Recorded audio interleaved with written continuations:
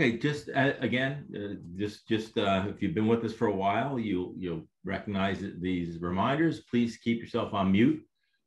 You're always free to use the chat window for questions. Where Adam will keep an eye on the chat window and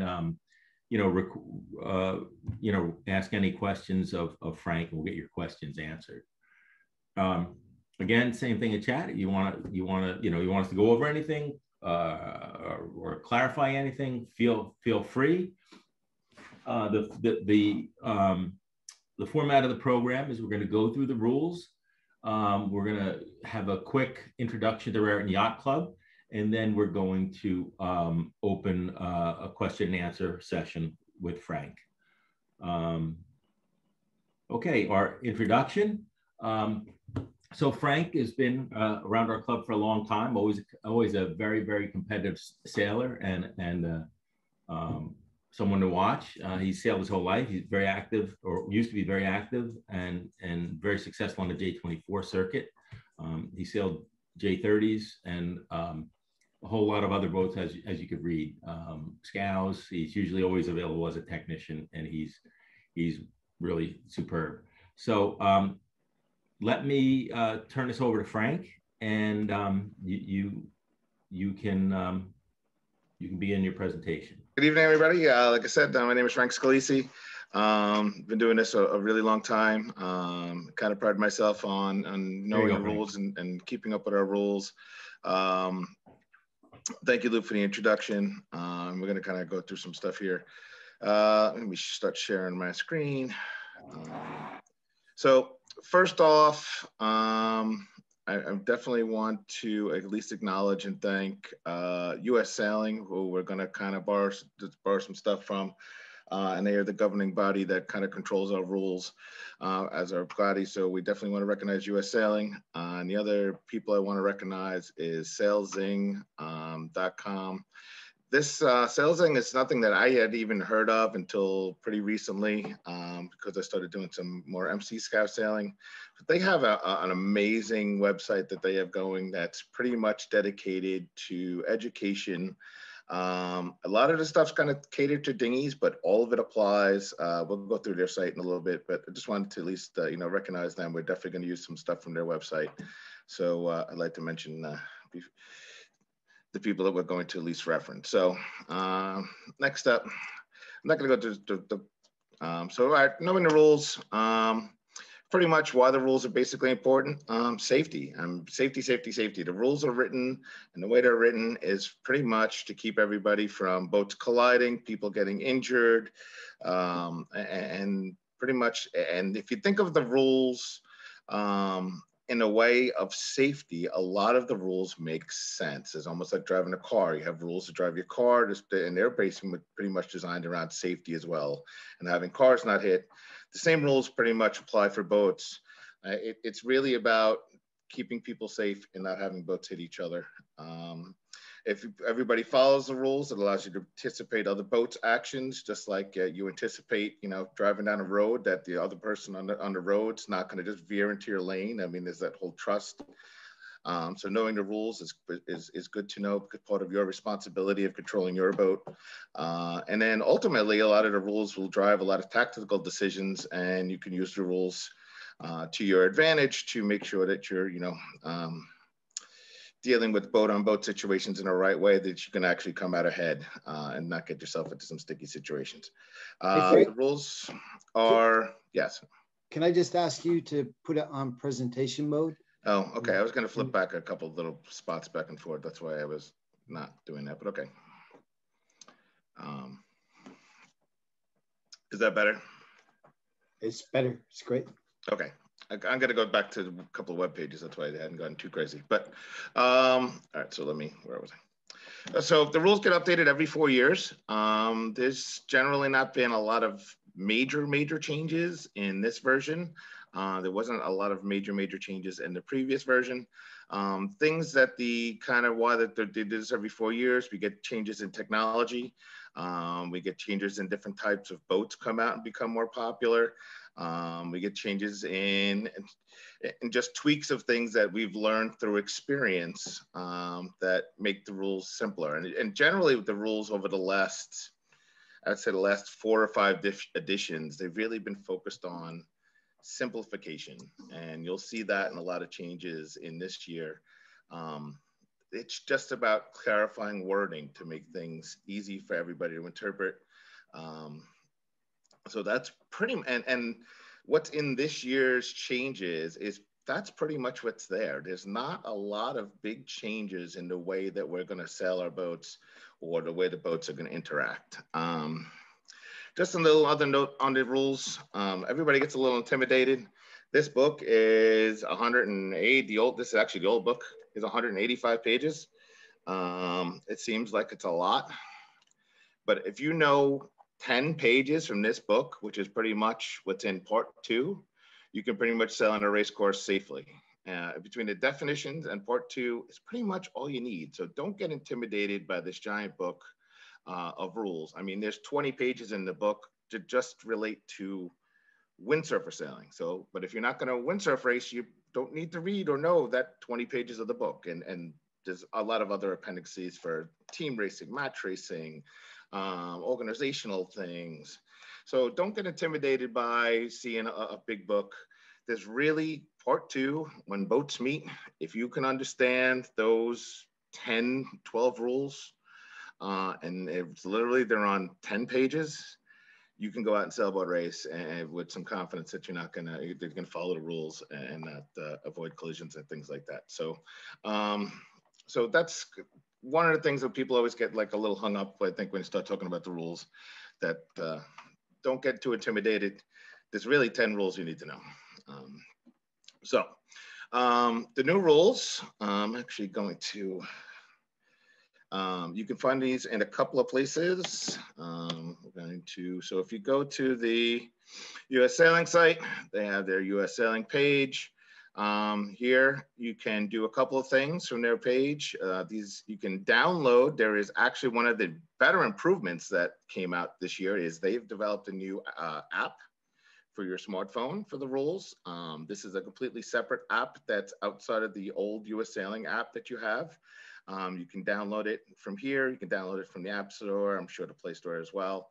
Also on here, there's some features here.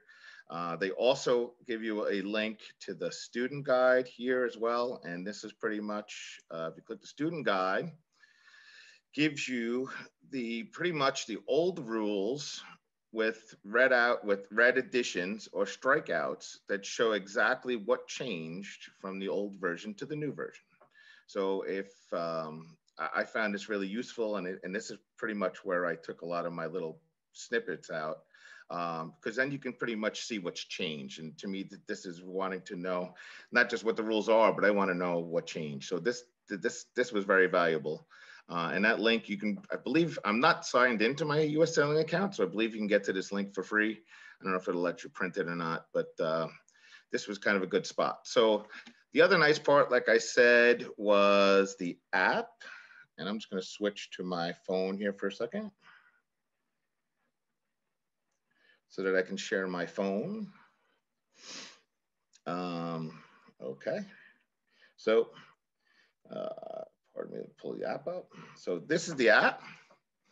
The app has been, like I said, drastic. This is a new app that's just got the rules in it. So if you click just on the actual rules, it gives you the whole rules down to every done by different parts. So if you went to part 2, and pretty much the way they show anything in here right now is anything that's shaded. It's a little hard to see the shading probably on the Zoom screen. You can see it a little better when you're actually looking at your phone. Anything that's shaded is what changed. So you can see the changes that occurred even looking in the app and seeing the full rules as they're written today as part of the app. I don't even have a copy of the book. I've just been using the app and it's been great. The other thing about the app, you can also get to the appeals book is also here. So the new appeals book, just like you can get into the main book, you can get to the appeals book.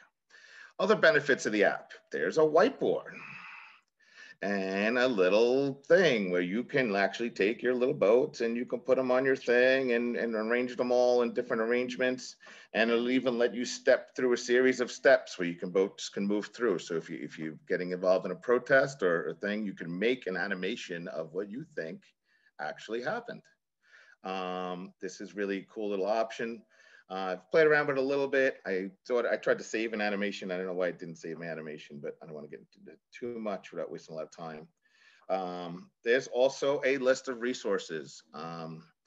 There's a resource on how to use the whiteboard. There is a significant amount of Dave Perry, and Dave's great about the rules, explanations on all of the changes of the rules. And each one of these is a video and they're a couple minutes long. If you have the time or you really want to get into them, you can watch each one of Dave's kind of videos on the changes. There's also references on how to prepare for a protest and a defense should you end up in a protest. Odds of winning a protest. There's also tactical things here from Northview. So there's games, there's separate links for signals. So the app now has a lot of stuff all in one place. So I strongly suggest to download the app. You can even fill out a protest form on the app now. So you put your name, this is pretty much a blank form. You can start typing, start in. So you can actually, paperless, you come back in, you don't have a form.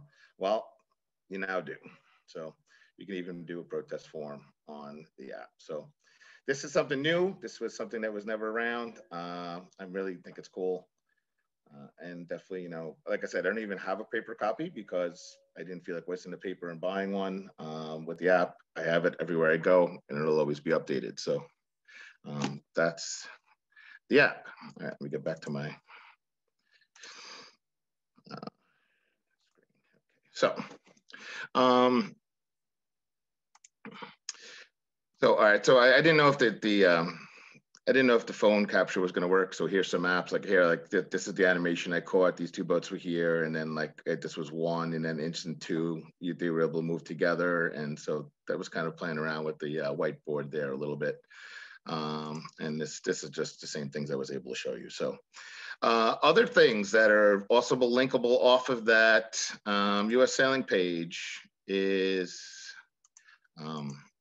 If you want to know a little bit more about the details of all of the changes, Dave Perry did a lovely little write-up here. Oh, nope, wrong write-up.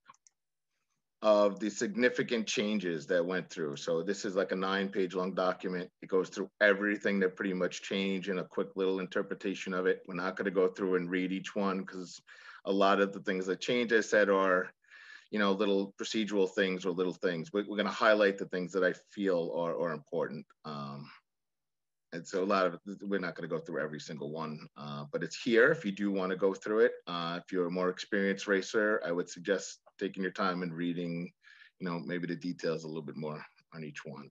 So that's another resource. It's also still there. And Salesing is the next one. So we have Salesing. So this is Salesing. They have different sections. They kind of pride themselves on being a learning center. They do also sell some products here and there. So if you're looking for some small things, telltales things, not like big products, but they do sell some stuff to kind of help support themselves. But there are sections on here on boat preparation, upwind handling performance, tuning, smart sailing, strategies for, I know we're not really talking about strategies and tactics today, but there's all videos and things on all of these things. We are going to get into the rules section there because they have some great examples here. So this, like I said, this website I didn't even know existed until very recently. Every time I'm on it, I find another thing that's really helpful. You can register for the site; it's free. So if to get you to some things, because there's some rules quizzes, and you can go through all kinds of things. So, but we'll get back to looking at some of these later. When we're reviewing the rules, I'm pretty much going to use their little animations and things because they could do a pretty much better job than if I tried to do them myself. So let's use the resource that we have available. So. All right, so now what we're going to pretty much do, and I know this might be a little difficult for people that don't know the rules that in depth, is we're going to go through the changes that I felt were important. don't get hung up if you're new to the rules. Don't get hung up on these totally. We're going to go into them a little more details, but what I kind of wanted to do is give the people that do know the rules a little bit better what I saw as the major changes, as that was one of the focuses of this group. So the first changes that pop up are in the definitions. The definitions are very important to the rules. You can't understand the rules unless you know what the definitions are. And anything that's in italics in the rules has a definition. So starting, finishes, sailing the course, that's pretty much means that there is a definition if the item is in italics. So one of the big changes this year was the definition of finish and the definition of start. The same principles pretty much were changed. Well, now a boat finishes after starting when any part of her hull, and you can see what's removed here, crew or equipment in normal position, crosses the finishing line from the course side. So pretty much with the changes here, the old rule was any part of the boat, the crew, a sail, a bowsprit, anything in its normal position, which was subjective, which was why one of the reasons for this change, cross the line of a finish line or a starting line, you pretty much were deemed as crossing that line. If it was a finish, you would be finished. If it was a starting line, you'd be called OCS if it was over early or whatever. So it used to be any part of hull, crew, boat, equipment. They've simplified it to hull.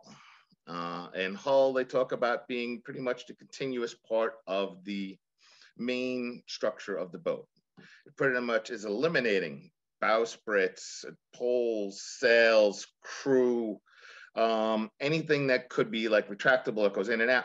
So it pretty much simplifies more for a race committee to be able to call one thing. Then I have to be looking up to see, did somebody's spinnaker just finish, higher up the line than, somebody's bowsprit down low on the other side of a line. So this is more of a simplification for race committees. It kind of also makes it fair for everybody, and there's none of this, people letting sails out to cross lines early or things. The other impetus for this change is they're expecting some technology advancements where people might have sensors or monitors on their boat that will be attached to like the bow or a hull that will automatically call people over. So that they're trying to get ahead of the technology curve. The America's Cup and some of the boats in the high-end racing are already using some of that technology. So they're trying to make it the rules available. So if it does come down to, the more average sailor, we can use that technology as well without wondering having to mount a sensor at the end of your bowsprit. You'll be able to mount it to your bow in the same spot or hull. So that's the biggest kind of two biggest changes. Like I said, it applies essentially the same rule applies to the start as to the finish. I almost equate it to like the football player carrying the ball now into the end zone. It's where the ball is, and the ball is the hull. If the hull breaks the plane, that's what breaks the plane. So it's not the football player's helmet, it's not his arm, it's not his whatever. It's when the ball crosses the plane. If you think of the hull of the boat being the ball, that's pretty much how it would have changed the rules. So, and like I said, that pretty much goes for calling both a finish or a start. And naturally, they followed up with the differences between the two. So that's one of the biggest changes, especially now that we have boats sailing, a lot more boats sailing with sprits and things. There is that little bit, there's another 10 feet of boat that's not going to be called at a start or finish.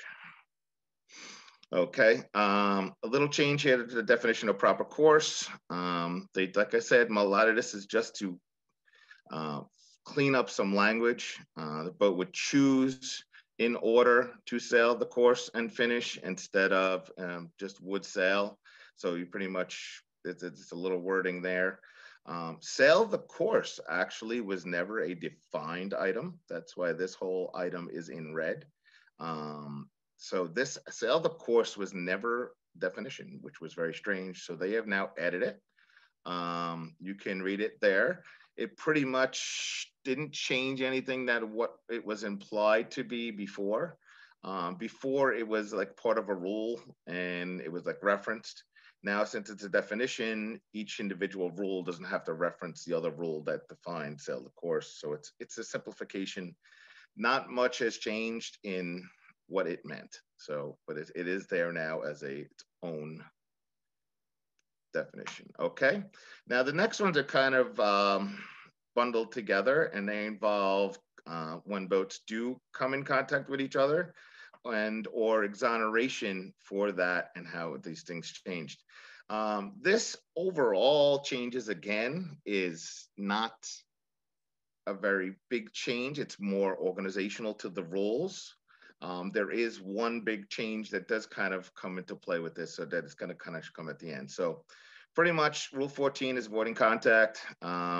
There's some white, pretty much is cleaning this up, because there was a multitude of where things were duplicated. So you can see the changes here. The term rule 21 exoneration was removed, and it actually gets replaced, you'll see on the next slide, as now rule 43. And we do 43. So the change here is, as a consequence of breaking a rule, a boat is compelled to by another boat to break a rule, the other boat is exonerated for her breach. That's pretty much the same spirit of what happens, but now you are automatically exonerated. Before, if a boat forced you to hit a mark, right? The only way you could be exonerated for hitting that mark was to protest the other boat and have a protest committee exonerate you for hitting the mark. The way that they have rewritten this, the implication is you are automatically exonerated for breaking a rule that you were compelled to break. You can still be protested for breaking that rule, but the other boat or somebody would have to protest you to get you thrown out, that saying that you weren't entitled to an exoneration. And that's a big deal, because this should really help eliminate some of the protests that, you know, or touchy call, or that you almost have to file. Like if somebody forces you to hit a mark, you almost have to file that protest. You have to either do one of two things. You can do your 360 to exonerate yourself for hitting the mark, or you had to protest the boat that compelled you to hit the mark, and then you had to win, and then you had to get exonerated as part of the process. And it kind of made you have to do things when you did nothing wrong, which was kind of what this cleans up, which is nice that you're automatically now exonerated. That doesn't mean you're totally clear from the woods if you exonerate yourself when you shouldn't have. But if you feel like you should be exonerated because you were compelled to break a rule, you now can assume that. And that's the big difference. And it's really the 43. To a boat exonerated for breaking the rule need not take a penalty and shall not be penalized for breaking the rule. This is probably the biggest game changer out of the changes from the old rules to the new rules. I see there's a bunch of questions. Is that so? Here, this is pretty much what I just said, written out. This is from the Dave Perry. Dave Perry does go into this in detail because it was kind of important on explaining the difference between how the old exoneration works compared to the new.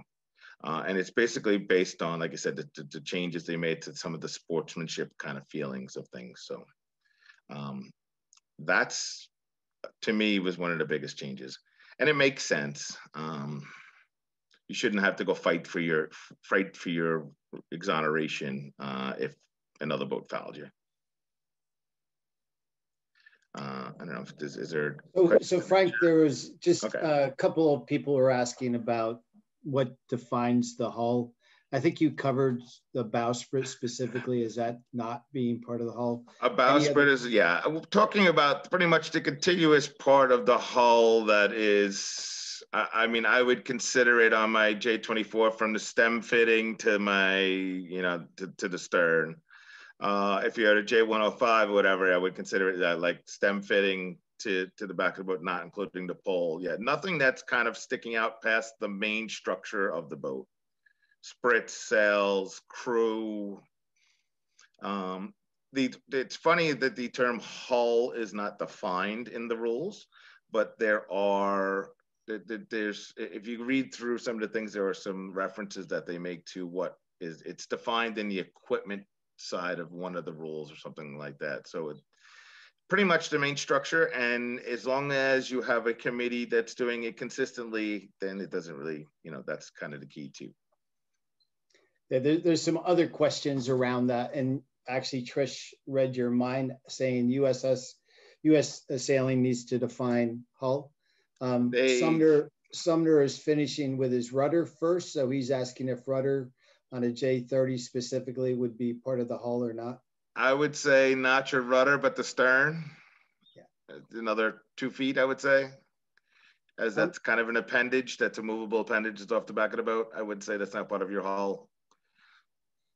So there's one other question that is going to ask me to ask the audience. When you are putting a question in the chat, could you please just define the rule that you're asking the question related to? Because sometimes it's just hard to follow.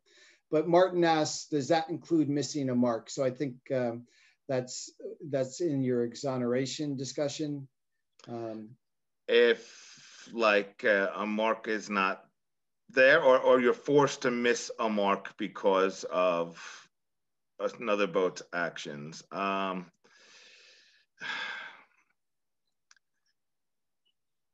I guess it would have, I mean, you're being much exonerated. Well, then you're not technically sailing the course because your string rule doesn't work. I believe it would probably get you exonerated for hitting a buoy. I don't believe it would get you exonerated for missing a mark altogether. Yeah, I agree. I think using the string theory is the simplest way to follow. Right, because then you're not going to technically sail the course, which it brings up a whole nother set of circumstances. I'm just going to ask, I think there's color commentary here where someone says Rule 18 is hardly a touchy foul. So I don't know that needs further. We'll get into 18 more a little bit. We'll definitely get into 18 a little bit in a little more detail. Frank, I think we've covered the questions. So why don't you move on, please? The other kind of change in Port 2 is 16.2. This is not something that's probably going to generally come up. It's kind of almost like a match racing kind of thing, or you might see it in some other different situations. So it pretty much says, in addition, Rule 16 is pretty much changing course. It pretty much deals with the right-of-way boat changing course.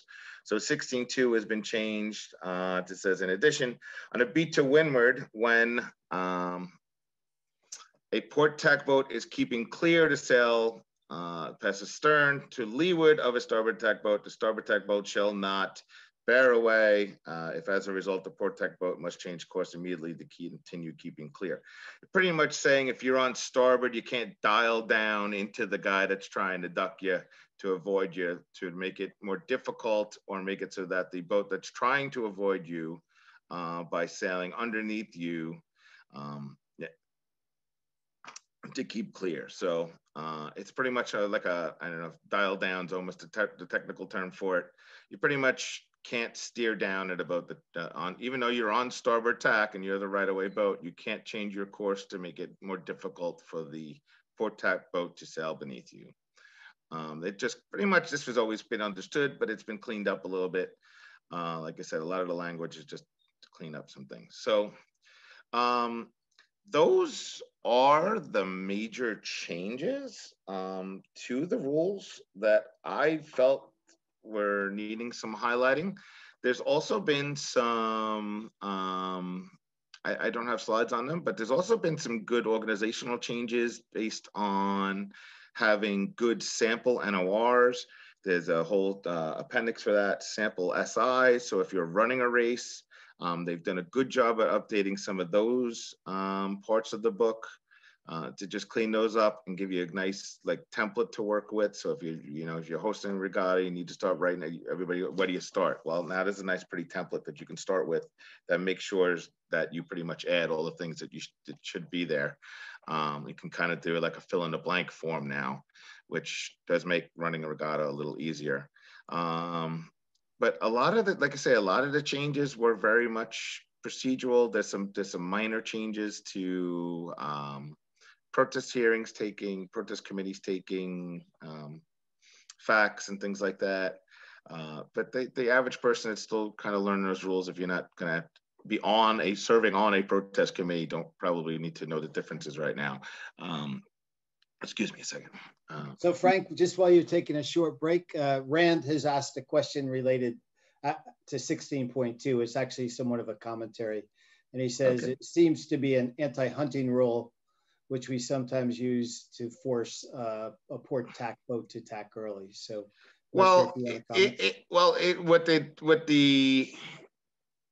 what was here, yes, it's kind of a little bit of an anti-hunting rule. Yes, and you can still, I don't believe it, to my interpretation is it doesn't stop you from doing the port tack boat still sailing on a close hold course, and you fall off a couple degrees to accelerate at them and close the distance. That's not what this rule is saying you can't do. But what they're saying is once that boat is starting to bear off, the port tack boat is bearing off to go below you, now that you pretty much limits you to making it more difficult at that point. Like once the port tack boat is trying to avoid, look, that's why it's keeping clear by sailing to pass to leeward of a starboard tack boat. Pretty much means you can't hunt them anymore. But I know what Rand's talking about. A lot of times you see a guy coming, and you want to speed up a little bit, and this way you kind of dive at him, make them tack a little sooner if you think they're going to tack. That is still allowed as long as you don't course change in a way that the port tack boat can no longer keep clear.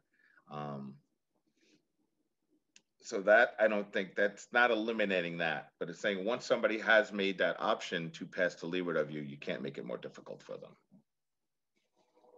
Does that kind of answer your question, Rand?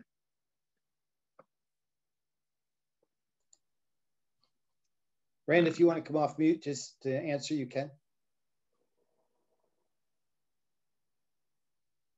Yeah, it seems, a lot of times, sometimes we'll want to protect a certain side of the course.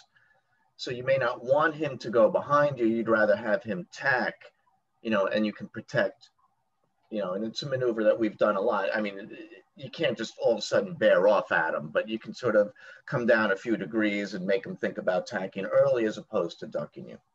Yes, and that's, because at that point, usually when that's happening, the port tack boat is, is not, if they're really going to think about tacking, they're not going to start to bear off to pass the leeward of you.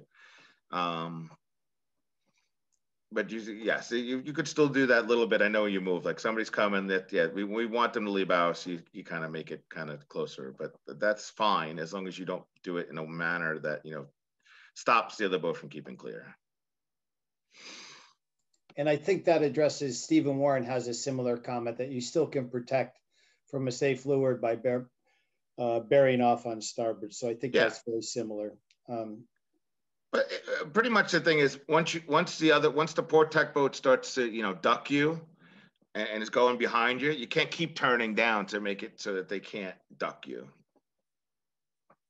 It's not so much forcing them to tack sooner; it's stopping them from ducking, stopping them from passing to leeward of you.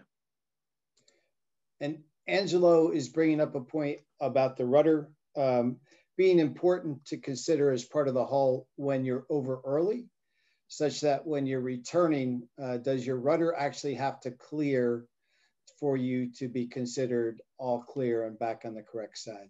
The whole boat has to clear to get back on the course side. I believe we can go look, but I'm pretty sure that was the.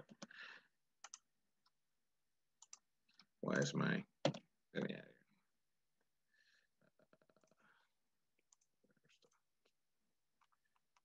I don't think that's really changed. We'll go to definition of start again. We'll look at the whole, so we don't have just a snip. Stephen, you're not by chance on Firefly, are you?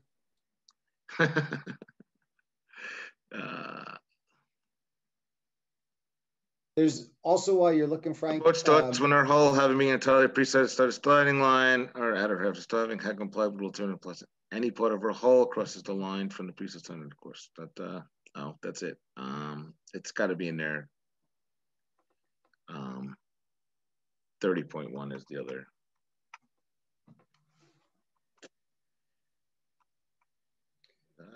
And just while you're looking, John has a question. I'm not sure I fully understand it, but it says comment on case 50. And I don't know if I have a case book open to do. I can look. I say stay with your presentation. We can look at that. We can look at that later. And Angelo actually found rule 29-1, which states the hull has to cross the pre-start. But the hull of each, here it is. The hull of each boat shell has been completely on the preset side or starting line or one of its extensions. So thank you. And John, if you have others, just put it in the chat about your question and then we'll address it. But Frank, I'd suggest we move to the next topic, please. Okay, so those are the big changes. Now, I mean, I could pretty much start. We could pretty much dive down into those 10 basic rules that I think are the most important, and we'll go through some of those animations and things. We'll go through a couple of them, and then we'll do a little presentation for Raritan, and if we want to come back to do more, like I said, we'll definitely come back if people got more and more questions. So pretty much for these, I was going to make slides, but SailZing does such a good job. We're pretty much just going to use what they have. It would be pretty much duplicating what they have anyway. They're really good with having these available for them. They're available to everybody. They're free, so we're not like stealing anybody's things here. That they're really about educating people. So okay, so the first rule in section 2, when boats meet, is rule 10. Rule 10 pretty much is the first rule that you're going to look to apply when two boats are meeting on a race course. Rule 10 is opposite tacks. Pretty much means a boat on starboard tack has rights over a boat on port tack. This is basic first thing that you should ever ask yourself when two boats are coming together in an open water situation. Who's on what tack? And the first definer is starboard tack wins. If it's over a boat that's on port tack. So very simple. We can watch a little one of the animations here. So here's the green boat. It's pretty much assume on all of these drawings that the wind is coming from the top of the page. So these are all pretty much the same kind of things. You have boats sailing upwind. The green boat is on starboard tack. The blue boat's on port tack. In the first scenario, the green boat doesn't feel like the blue boat has really kept clear without him having to change course to avoid a collision. And the nice part about all these animations, and you can go through them all, you can even there's a little answer button. So you can pretty much answer each one. It gives you the rule. So pretty much this will tell you blue should have been penalized because he did not keep clear. Green started to tack as obliged by rule 14 to avoid collision. The change of course was called by blue's failure to keep clear under rule 10. So that's how you get to this little animation here. Like I said, these little tools here, and for each rule, there is a reasonable there's 5 or 6 animations for each rule. So this one comes up with, just because this one happens tactically. We talked about making tactical decisions based on the rules. If you're the starboard tack boat and you're the green boat and you really want to keep going straight, but the red boat's coming and you feel that the red boat might tack on you or tack right underneath you, and to stop you from going the direction you want to go, you can let that boat go and tell them to cross. And just like in this picture, you see the green boat actually with the right-of-way boat gets out of the way of the red boat. But this is perfectly legal. And the kind of the twist here is, could somebody else protest you for could somebody protest the green boat for letting the red boat break the rules? And the answer is no, because the green boat made the decision to, give away his right of way to the red boat, and that's his obligation. So this is one of those tactical ones that you know, Ram is coming up of, I want to keep going straight, but I don't want to get tacked on. So you let people go. This one comes up quite often. Okay, now these are the first ones were upwind. So downwind, we actually now get the same definition of two boats now coming together. You can see the blue boat has their boom over the port side, so they are technically on starboard tack. The yellow boat has their boom over the starboard side, and they are technically on port tack. So as the two boats come together, even though they're sailing by the lee, your tack is determined by your main boom position. And so the boat in yellow would be protested and would be DSQ'd in this situation for breaking Rule 10. So over to, and as we could go a little, that's not the best. So now here's the same kind of thing of the, like we said, upwind, downwind. So the first thing, even though the boats are sailing in opposite directions, the first rule that's going to apply is what boat is on what tack at the time of the incident. So here the boat's on starboard, the green boat's on starboard, the red boat's on port, the green boat jibes to get out of his way to avoid the collision. And so the red boat would be disqualified for breaking Rule 10. So that's 10. 10 is simple. And remember, 10 is not going to apply in a current couple situations like mock groundings and things like that. Maybe if you're in the zone, but generally the first rule of thumb when two boats meet is Rule 10. And if the boats are on opposite tacks, it's fairly simple. So that's 10. So that's so now if boats are not, hey Frank, yes, I actually pulled up case 50, and basically it's a port starboard situation where port felt they were crossing S and so did so. S bore away, stating that they were trying to avoid a collision with P, flew the protest flag, then hailed protest. The protest committee dismissed S, stating that the need to change course could not be substantiated by the conflicting testimony of the helmsman. Okay, yeah, that's one of those judgment calls. Yep. Generally, I most of the time, the race committees and things generally side with the guy on starboard. So it depends, and it's an interpretation, maybe how the committee saw the exact. Like I said, it seemed like an evidence issue, or they couldn't determine the exact position. If you're the boat on starboard and you have to make a substantial course change or whatever, avoid, you really have, if you really feel like you were fouled, you pretty much can't lose. You're never going to get thrown out unless you actually hit somebody. But you're not necessarily going to win all unless you really do have to prove that you did change course in some way or another. It's a judgment thing, and depending on the boats or wind conditions, if it's really windy, you can definitely claim that, you know, if getting the boats really close was a little too dangerous, and you erred on the side of that, you know, if it's blowing 5 and you're in dinghies, you know, the crossings and things are going to be a little closer that you're not going to get it away with, that you might not get a foul on. So, yeah, that's kind of my interpretation on that. I think it's unusual for P to have won that protest. Yes, pretty much, yeah. I think it just states that. Sorry, I was a little shocked that you told me that P won that protest, actually, because there's some general assumptions that start happening when you talk about a boat on starboard, boat on port, but and not always right, but those kind of things happen. Okay, so now the next rule, which is pretty much simple: if boats aren't on opposite tacks, then they must be on the same tack. So pretty much the rules now address what happens to boats that are on the same tack. Rule 11 is pretty much on the same tack and overlapped. So like I said before, there's like each one of these videos is a couple of minutes long too. You can do those. Like I said, we're not gonna do those. We'll just look at some of the definitions. So that make life easier. So let me see if I can blow this up a little bit more so that people can see a little bit better. Does that help a little bit, John? Yes, Frank, sorry, I was on mute. It's okay. Good. Okay. So maybe this is, all right. So clear definitions, we get some definitions in here. So when boats are on the same tack and overlapped, the windward boat, the boat closer to the wind, shall keep clear of a leeward boat. Okay, so there's some definitions in here: clear astern, clear ahead, overlapped.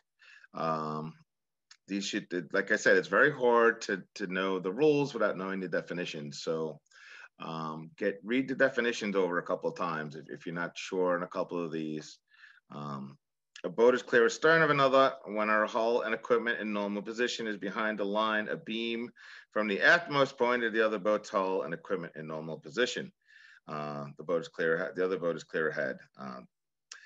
They overlap when neither is clear astern. So pretty much when the one thing is either you're clear ahead or you become overlapped because you're no longer clear ahead. And this is one of the ones the wording has changed over years, but this is kind of the most simplified way they've gotten it to now.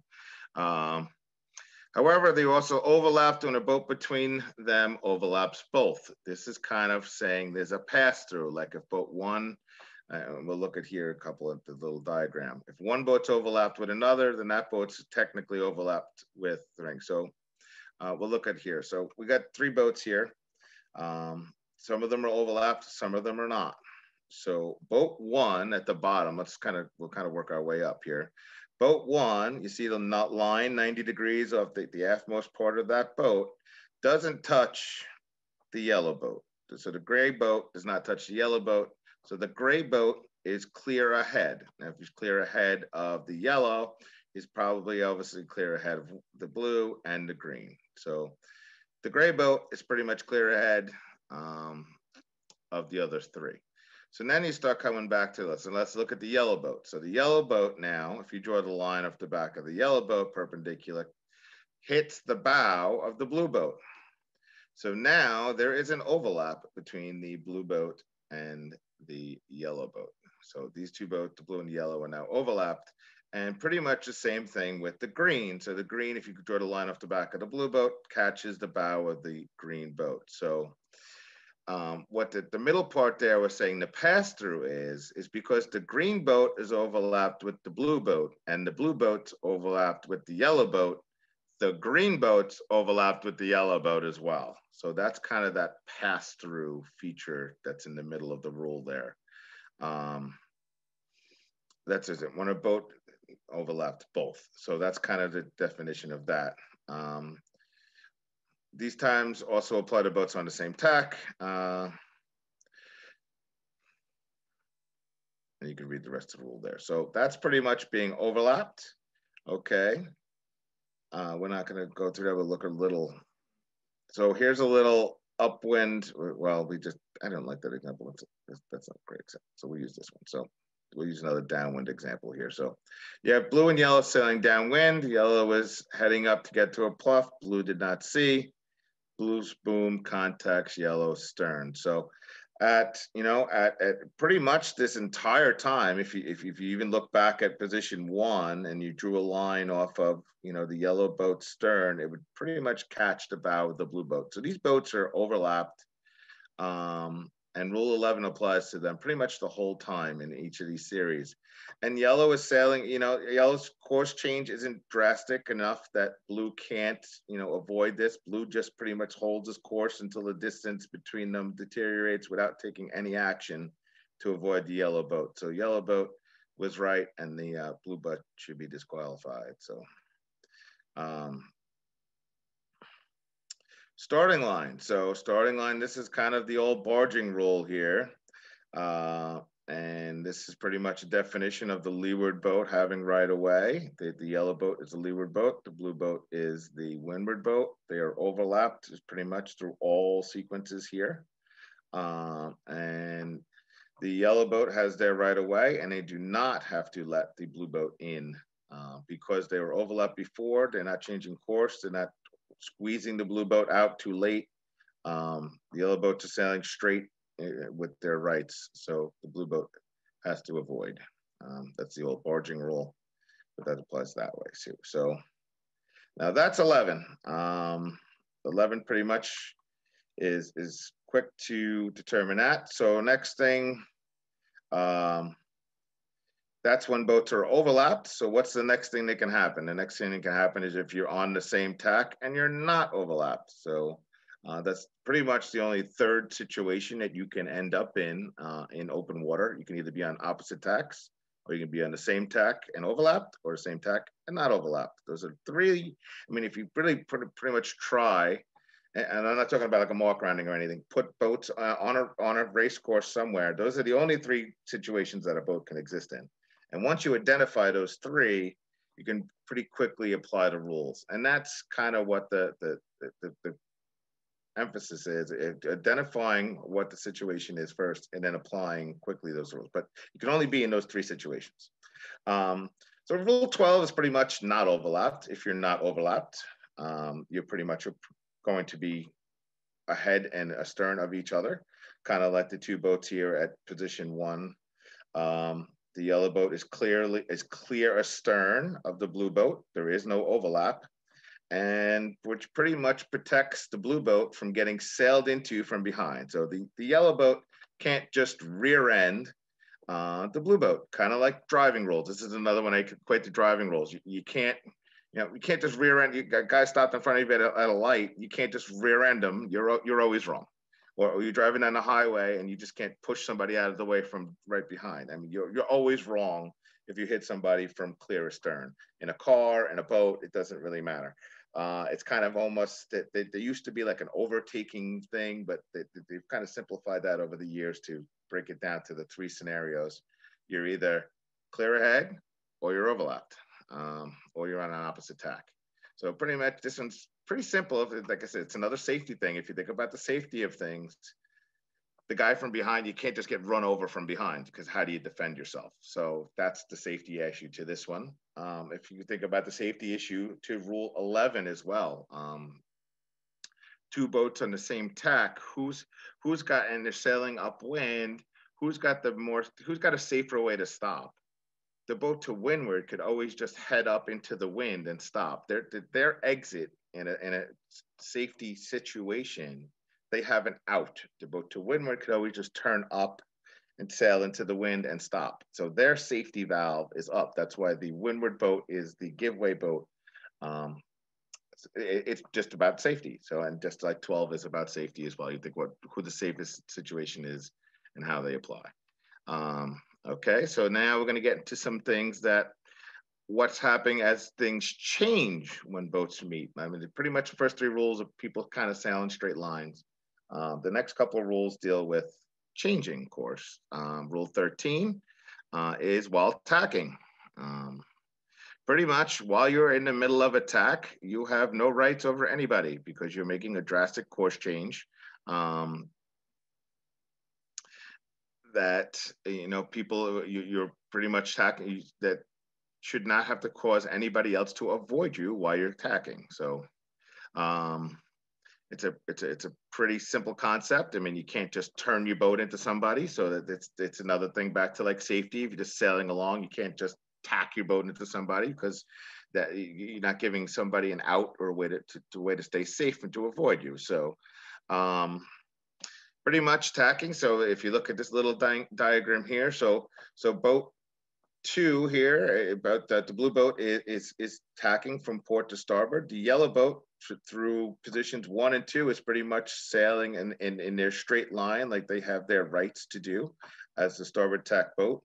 The blue boat tacks a little too close, causing the yellow boat to alter course to avoid a collision. So the blue boat broke rule 13, causing the yellow boat to avoid while they were still tacking. Now, in tacking, it was one of those definitions. There's a definition for tacking. You pretty much are tacking from the time, if you're sailing upwind after a start, from the moment you leave from close hauled and until she's on close hauled course on the noose tack. So pretty much that's tacking, which pretty much, like I said, it's another safety thing. You can't turn your boat and do something that's not allowing another boat to keep clear. And this is just another example of that. This is like almost kind of like the rant thing we talked about before, like how you dial, you could maybe come down at the guy a little bit to make him tack a little earlier. But that's a close call. It's all about when the blue boat completes his tack. Does he complete his tack before the yellow boat has to alter course?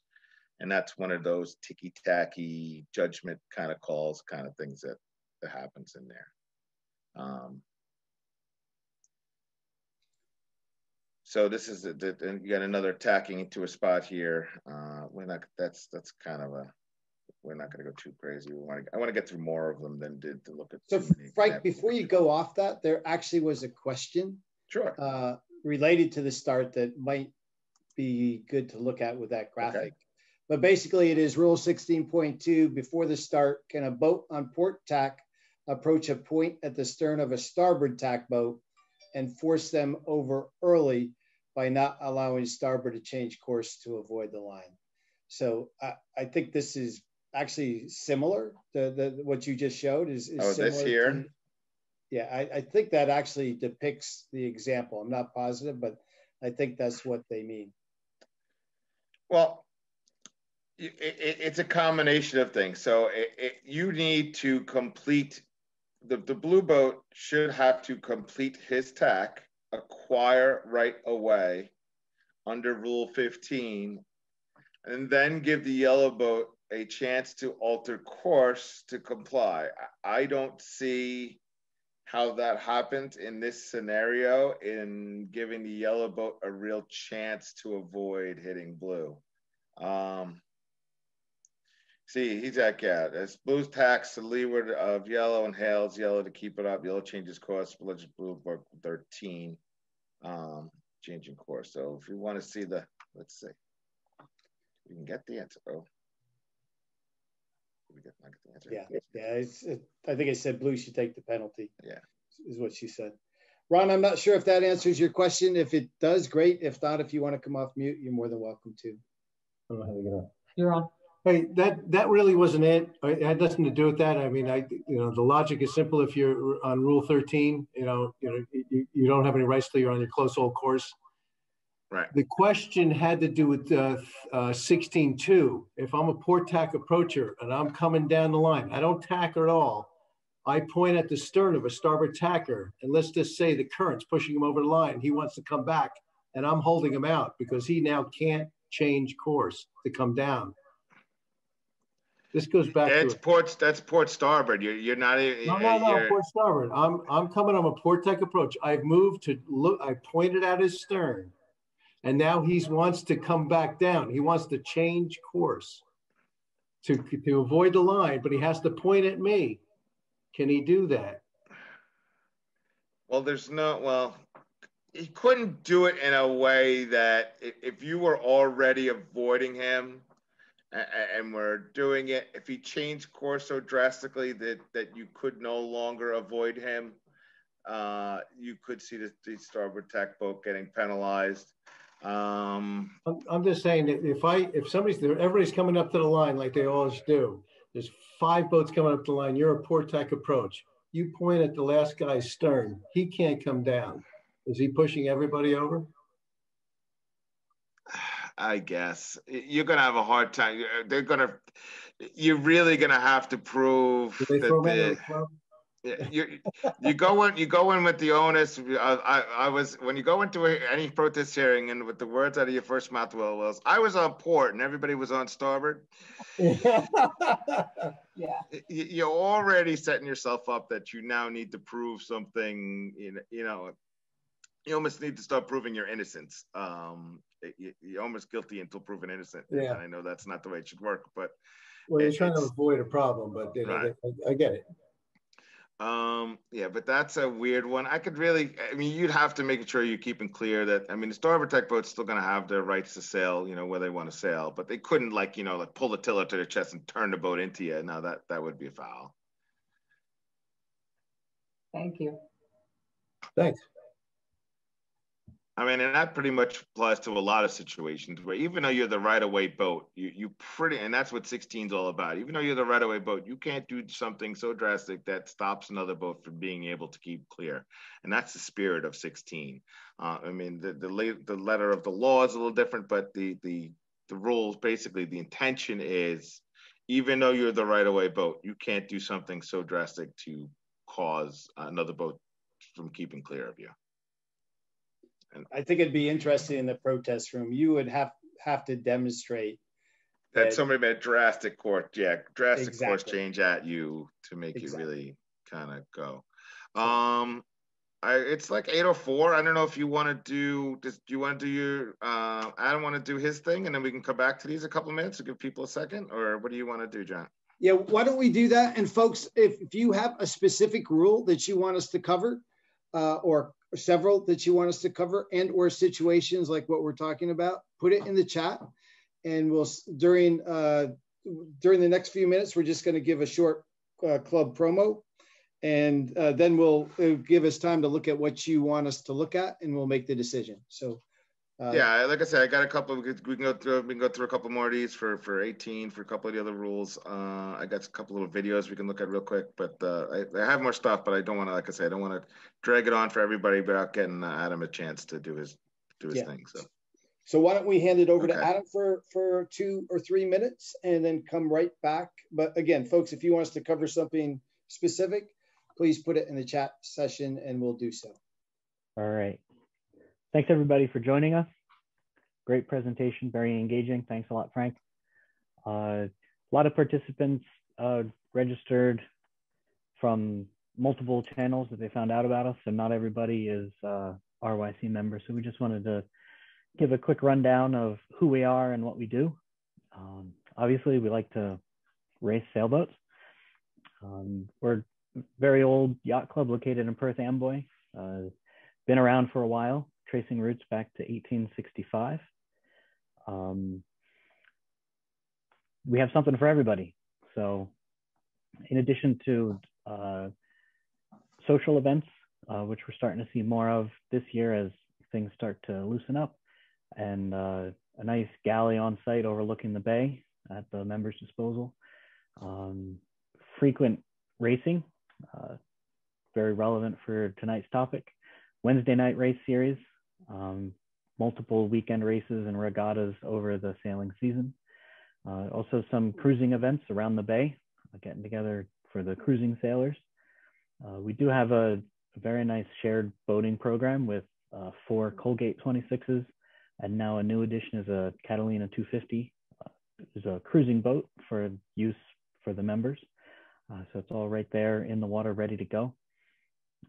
Women's sailing program, so that we can benefit as much as we can from the great experience a lot of our women experienced sailors have.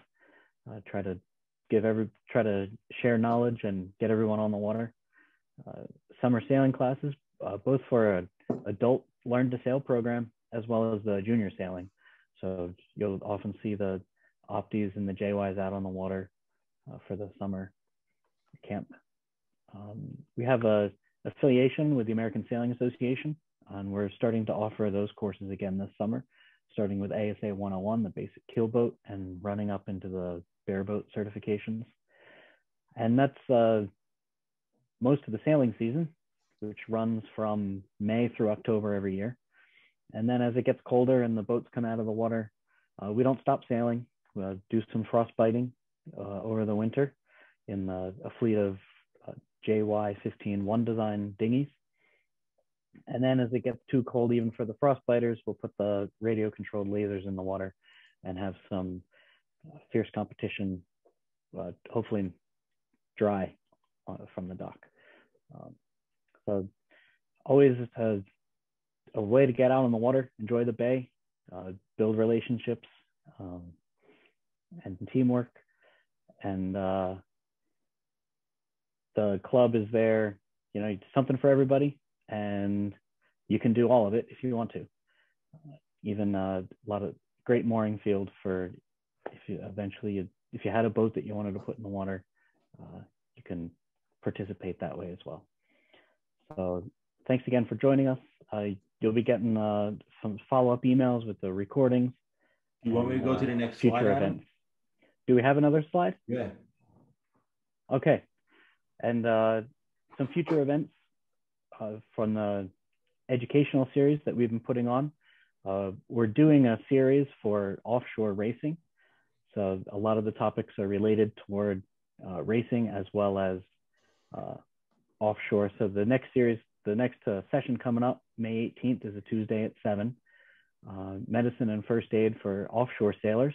That's hosted by Dr. Nachman, who's an experienced offshore sailor himself. Because a lot of times you're out on the water and all you have is you, your boat, and your crew. So you got to work through it, and those will be some really interesting tidbits. And following up on it, as we're getting closer to our seminal event for the offshore racing series, we have everything you wanted to know about crewing in an offshore race, but we're afraid to ask. So this is May 25th, which is also a Tuesday at 7. Trying to help everyone to feel more comfortable joining an offshore crew. And then by taking the educational series that we have for offshore racing, we're hoping that we'll get some people interested in offshore racing. And then for club members, we're gonna try to launch a campaign around the Long Island race this summer. Try to put some of that good knowledge to use. Okay, that's it for right now. So if we can go back to Frank. Yeah, great. And Rand has asked, I'm not sure if you can see it, Frank, but basically he's asked if you can discuss establishing overlap downwind going from clear stern. You can see it. So you're on mute, sir. Yeah, that's 17. We can look at 17. 17 is one of the more important ones that was kind of added and changed for probably, that one came in 2 or 3 changes ago, but it's definitely a good restriction and something we could look at. But so let's, so 13, like I said, we'll go back into this really quick. We're gonna go through a couple of these. Like I said, we'll take as much time as we can here. I don't mind sitting, hanging out and doing a bunch of these, so they're fun. What did I do? Okay. Oh, let's see. We check. Oh, the answer's taking us back to the other thing. Okay. So that's 13. We're going to just keep cruising through here a little bit. Okay. 14. And well, they do 14 and 15 together, which is fine. 14 is pretty simple. Don't hit anything. Are you clicking to share or have you? Oh, did I not share? Oh, I'm sorry. I thought I did my share. Sorry. Thank you. Thanks, John. Okay, 14. 14 is pretty simple, like I just said. Don't hit anything. Rule 1, avoid contact at all costs, even when you're right. Putting boats back together is not good. Hitting people to prove a point in a rule situation will also get yourself thrown out very quickly. You can very easily, but even though you're right, if they prove that you could have avoided causing a serious collision, you could very easily just as quick be thrown out of a race, even though you were correct. Or so. This is something that they've stressed year and years over the things. Is don't hit anything. So there's some definition. Can we use whoever that is or whatever? Okay, so, and this is, we kind of went over some of these changes before. Can we? I don't know who that is, Adam. Can you figure out who that is? And not hearing it. No? Oh, I was hearing some background noise that wasn't very nice. Okay. That's strange. Okay. Was it a protest? No, it's something weird coming through my headset. Okay, so 14, like I said, it's pretty much don't hit anything. There's a lot of cases to do here. Try to avoid putting boats together is a bad thing. Like I said, you can be even thrown out. You can look at the restrictions. We looked at 14 before for some stuff. Now 15 is kind of important. 15 is acquiring right away. So a boat that is acquiring right away pretty much means as the right of way is changing, as you are completing your tack onto starboard tack, and all of a sudden now you're the right of way boat. They pretty much says there needs to be a little bit of time in there that while you are acquiring your right of way, that the other boats need to keep clear. So pretty much it kind of almost as a good example. So here's a small hole in a starting line, right? So green is approaching the starting line. You know, all the boats are lined up. Green comes in very quickly from behind and expects yellow to keep clear as the windward boat. Now, green only establishes the overlap once his bow crosses the perpendicular line behind the yellow boat. Now, for how long did that overlap exist that the yellow boat had time to get out of the way of the green boat who just acquired right of way? It pretty much puts limitations on what the right of way boat can do. So it pretty much says he can't just go in there the split second the overlap's established, just go hit the yellow boat and go, that's a foul. You need to establish the overlap, turning on rule 11. Now, once rule 11 is on, now you need to give the yellow boat time to avoid the green boat. And if your actions, even as the green boat, do not give that yellow boat time and opportunity to do that, you're wrong being the green boat, even though you had the right of way. That's pretty much what's saying. It's pretty much 15 controls as rules are getting turned on and off, as an overlap is established, as you establish yourself on port tack, as you do things that you can't do them so close to another boat that doesn't give that boat a chance to avoid hitting you. Again, back to safety kind of, it's back to safety thing. You can't, expect somebody to react or to understand your intentions in a split second. I mean, because even initially when they established the overlap, green's kind of still heading towards blue. Now, it pretty much stops you from, even though you're the right of way, you can't change course or do anything to avoid that, to stop somebody else from avoiding you. And that's pretty much the crutch of it's attacking too close. Here's the example of upwind. So these two boats are overlap sailing upwind. So the yellow boat tacks, completes his tack. But by the time at 3 is when, right through 2, the yellow boat is tacking. So they're subject to 13. Right at 3, yes, they are now on starboard tack and rule 10 turns on. But as 10 is turning on, the blue boat already can't avoid. So the blue boat already has to start avoiding the yellow boat before or just as yellow acquires right away. So the default here and the disqualification is on yellow for tacking too close, because the blue boat did not have time or room to react to the yellow boat acquiring right away. So this is a clear case of rule 15. Because remember, you also don't have to anticipate. The blue boat does not have to anticipate what the yellow boat's going to do. The yellow boat doesn't acquire its right of way until it's completed that tack. So it needs to complete its tack and still have time at the completion of that tack for blue to avoid it. It's pretty much what rule 15 is saying. Does that make sense? That's pretty much the same thing. I think this is another one of these, like the same example like before, where they're not overlapped and an overlap develops quickly, and then all of a sudden somebody changes course very fast, or establish the overlap so close. I think this is the demonstration here, is between 1 and 2. 2 puts his bow, I'm sorry, the blue boat puts his bow so close to the yellow boat when he establishes the overlap that there's no place for the yellow boat to turn. If the yellow boat at that point were to go up, it would swing his stern. Remember, when you turn a boat, the stern moves down. So since the blue boat put his nose so close for the yellow boat to keep clear, if he turns up, he hits him. If he turns down, he hits him. He put the yellow boat in a no-win situation while acquiring right away. So that's why that one's kind of there. So that's 15. I would do 15. We talked about 16 a little bit already. 16 is pretty much changing course, pretty much says you can't change course as the right-of-way boat in a manner that doesn't allow other people to keep clear. Like I said, this is another safety thing. We talked kind of about this before. We're not going to spend too much time. Here's the old, like we said, the old hunting rule kind of thing.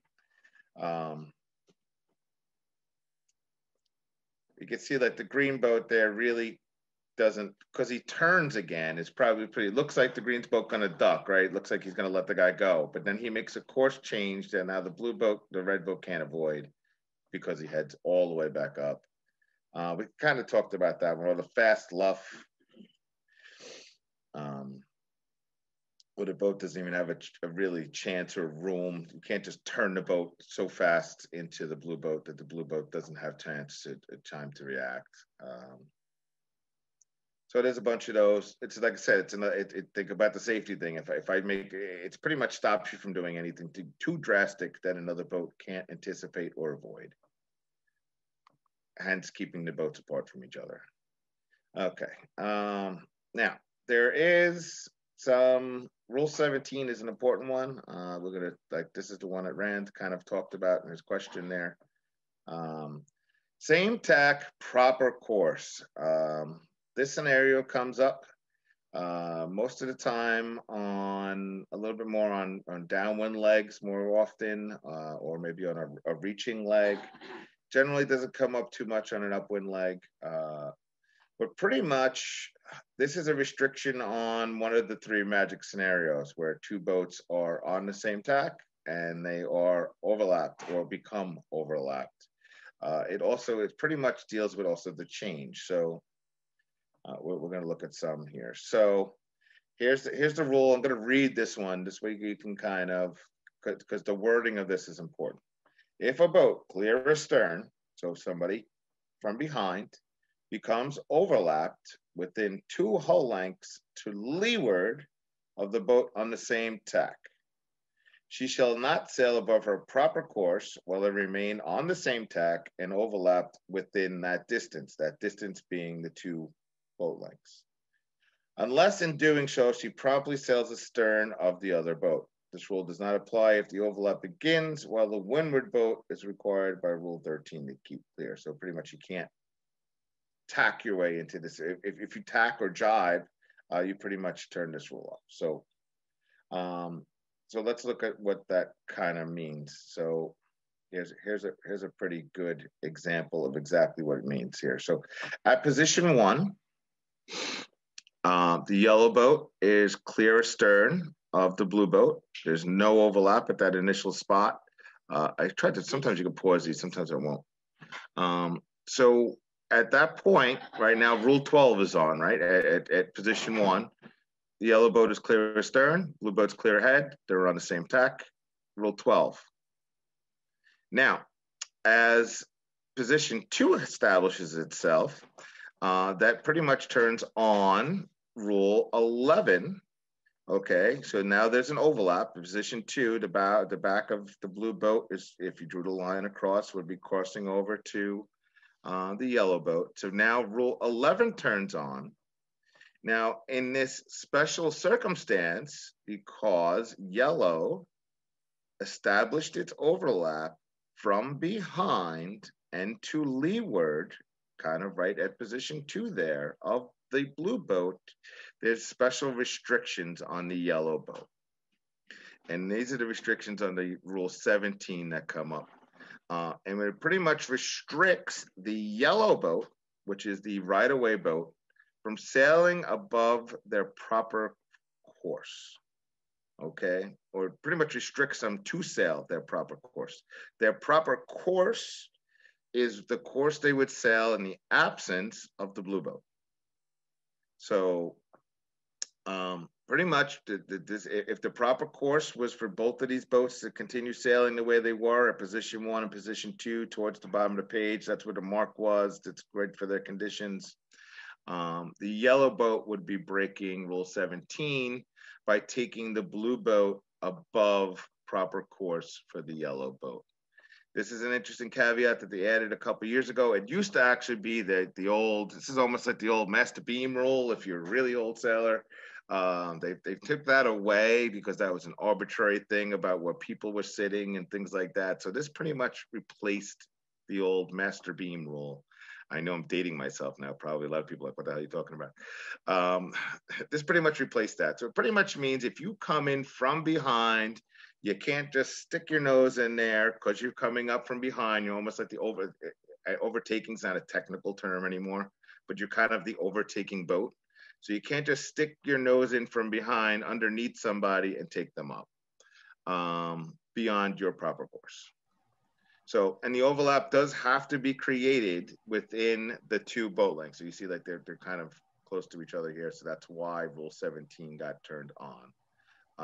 You can jibe, you can turn 17 off if the overlap gets broken and reestablished. Depends on how that could turn 17 off. If you jibe or tack, pretty much that's what that last sentence is. You can turn 17 off. Sometimes you'll see that's a tactical decision. Sometimes you'll see two boats sailing downwind. Well, one boat will jibe for 5 seconds, not even. Pretty much take the mainsail, throw it over, sail 10 feet and jibe back. Well, you now changed how the overlap was established and you can turn Rule 17 off. So like I said, sometimes knowing the rules can help you make a tactical decision. Very different. So that's the, we'll look at another couple of ones here. So like, here's another kind of thing. Same thing, blue and yellow sailing downwind. Yellow establishes overlap from behind. If you look at 1, look, there was no overlap. You look at 2, there's now an overlap. And heads up to get a large puff downwind, blue heads down, yellow. There's no contact, blue alleges broke Rule 17. Yellow flags a protest. This is a close one. Now, if yellow can make a case that if the blue boat wasn't there and they were just sailing up to go catch a puff, then the blue boat breaks the rule by not keeping clear. But the yellow boat's pretty much on them to compel a committee or somebody to say, if I would have done this in the absence of the blue boat. And it's pretty much the crux of the rule. So let's see what we can see what they. Yellow did not break since her overlap was obtained from clear head. So no higher than a proper. In this situation, yellow's proper course is to sail into the puff. So blue not keeping clear, pretty much. So they ruled in that case that he didn't break the rule because of the puff. They were able to say that they didn't. In the absence of the blue boat, that's the course the yellow boat would have sailed. And that's pretty much what the rule is. And it's the leeward boat's proper course, not the windward boat's proper course. Hey, Frank. Yes. Ron brings up an interesting question in today's perf fleets where we're mixing sprint boats with symmetrical. Right. And just wanted you to maybe add that dimension to the dialogue here, please. Okay, yeah, well, the last sentence that I just said is pretty much what dictates that. It's the leeward boat's proper course. So if the yellow boat was a symmetrical boat and the blue boat, the yellow boat was an asim boat and wanted to sail a higher angle, and the blue boat was a symmetrical boat and wanted to sail dead downwind, it's whatever the leeward boat, the right-of-ways boat, the boat that has rights under Rule 11, because they're really leeward boat, their proper course. So if that's a sprint boat, their proper course is to race around, at 45-degree angles downwind, and you don't want to sail 45-degree angles downwind, and you're the blue boat, you're stuck. Yeah, and that does come up more and more often, and that's kind of why we stress that too. So it's the leeward boats. I don't know if there's a okay. So here's when it doesn't work. Okay. So in this kind of scenario, and what this differs from the last one. So you have at 1, the blue boat is clearly astern of the yellow boat. At 2, they're kind of getting just almost overlapped, right? So at 2, they're just almost overlapped. At 3, they're clearly overlapped. At 4, the yellow boat takes the blue boat up and defends. What's different in this scenario than in the previous scenarios? And the difference is on how the overlap was established. The blue boat now established the overlap, or the overlap was established to windward of the yellow boat. You see how the blue boat goes above the leeward boat to create the overlap? Under that scenario, the yellow boat is Rule 17 does not apply, and the yellow boat can take the blue boat up as high as they want. So if you look at the difference in, just to do this, see the yellow boat here goes below the blue boat, that turns on 17. In this example, by the blue boat going above the yellow boat, Rule 17 does not get turned on.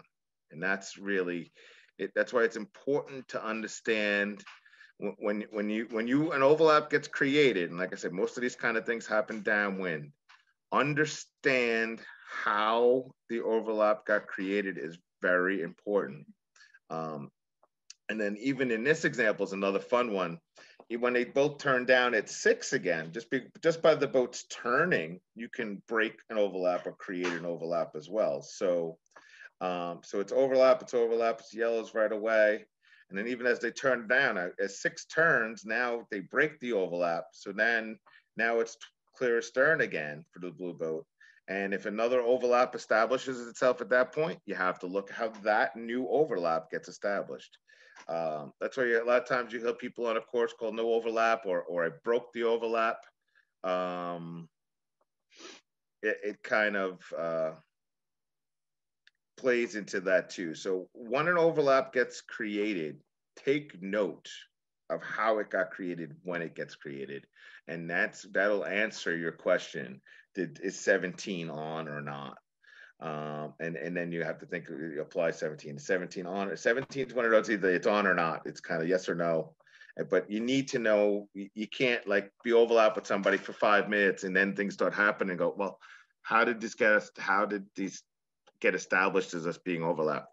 When overlaps take note when the overlap gets established, or so you can know if, do I want to break this, not break it? Do I got somebody that, like in this situation, the guy went above me, now you're in control as the yellow boat. You're okay that he went that way. Because he can kind of, they call this protecting the lead, so you can kind of hold the guy out. So here's the magic jibe one. I talked about being on a different jibe for a second. So at 1, the yellow boat's clear astern, the blue boat's clear ahead. Rule 12 is on. Okay, at position 2, the yellow boat just establishes an overlap. He establishes it to leeward. He establishes it from behind. So 17 would be on at position 2. Now the yellow boat decides to jibe. Right when the yellow boat is on port tack, now you have 2 boats on opposite tacks. They are no longer overlapped. When the yellow boat jibes back, now they're overlapped, and the overlap gets created by the jibe or change in tack. Now the yellow boat is not obliged by Rule 17 or restricted and can take the blue boat any place they want. That's why if you ever see somebody do that to you, you'll see it happen. Just take the mainsail, throw it across for 6 seconds, not even, oh, I was on that tack. Well, now I'm back on that tack. Now I just turned off Rule 17. So that little move by the yellow boat turned off Rule 17, now allows them as the leeward boat to sail wherever they want. So that's the double jibe is a little tactical situation that can help go through that. So that's 17. 17 is kind of important. Like I said, this is something that did change a while ago. If you're coming back to sailing, it was kind of the old master beam rule. So 18, we're going to talk about 18 for a minute. But before we go and look at the rules part of this, we're going to make this a little fun. Well, I had a couple of videos, but this is a good video of what not to do on port starboard situation in a stream sailing series. But I did a couple of. So Alengi was on starboard and the Red Bull boat was on port, and that's what happens when you miss on a port starboard when you're doing 30 knots. Try not to do that.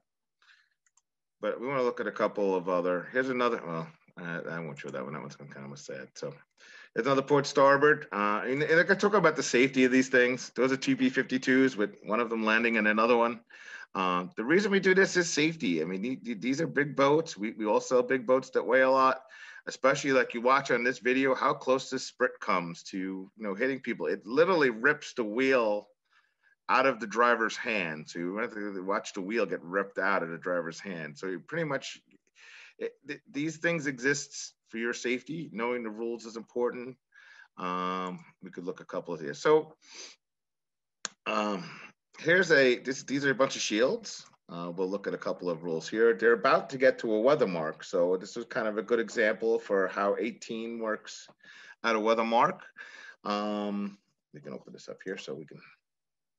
So a couple of rules you see going on here, right? So we got a whole bunch of boats that are on port tack. So there's another boat coming on starboard. They got rule 10 between those two, but looks like 74 is gonna make it. That's clean, he's good. You got at the top of the screen here, you got a couple of boats coming on starboard. It's gonna start a chain reaction of boats. So that 156 tacking there, tacks before the starboard tack boat, looks pretty clean. Now 74 is coming. Now we got another port starboard, 74 tacks in what looks like is a pretty clean. The distance didn't affect the boat above him. So that's a clean tack. And now you have a whole bunch of boats on starboard. Now between all the boats on starboard, you have boats that are overlapped. 74 is overlapped with 156. The next two boats are overlapped with each other. And then they're about to come into a mark, which at the 3 boat length zone will turn on rule 18 between a bunch of boats. And we'll look at kind of that. The mark comes up in a little bit. All right, so here we go. So there's the mark in the bottom right-hand corner of the screen. The boats are just about getting to the 3 boat length circle. So rule 18 is about to turn on. So you have boats coming in on starboard tack ley line 226. Now boat 217 is on port tack and has no rights over anybody coming in on that starboard tack ley line. Now, even after he tacks onto starboard, because he tacked in the zone, he still cannot stop anybody that was on that starboard tack ley line from making the mark safely, even though he's now on starboard. They could almost make a case that he caused bad air for other boats there that were on the starboard tack ley line. It's a tough case to prove. But you see, as the boats start piling up, all the inside boats pretty much have rights over the outside boats. And that's pretty much how 18 kind of works. There's a couple more people attacking there, but that's getting crazy. We won't do so many videos here. If you want to see what happens in a large J24 fleet, well, I'll turn it. So this is approaching a starboard tack ley line in a large J24 fleet, I think from 2019 Worlds. And you see what happens when the boats start coming through on. So that was really close to being a foul there by port starboard. The mark's coming up, so the boats are just getting into the zone. And then you get this guy comes in here and slams the boat in and hits that guy. So what rule? That guy in the middle that just broke 13 for sure. And then in the process of breaking 13, because now he's tacked in his own and a spot he shouldn't be in, he hits another boat, probably breaking rule 18 because he hit a boat that was a clear ahead and there was no room to give him an overlap. So these situations, look, and they're all still piled up over by the mark. And now this boat here that we're kind of monitoring, he's now got to find a hole in the starboard tack parade, and they're just losing boats like crazy. They got to duck every one of these boats until they find a hole to tack in that's clean, and they finally find one here where they're able to complete their tack before hitting another boat. That's just crazy stuff from sailing in big fleets of why these rules are so important. And then we'll get one more quick little video here that we'll do. These are J70s. They're sailing downwind. This is going to be a downwind mark rounding. And they're all trying to go around this yellow mark here. Pretty much, I would say like the zone is probably where this boat 250 is here, kind of starting about 3 boat lengths away. This guy's actually going to probably cause some havoc in a minute. This is kind of why I'm pointing him out. You also want to look at where, say, this boat is here. This boat becomes 09, and we see where 09 ends up in this mess in a second. So are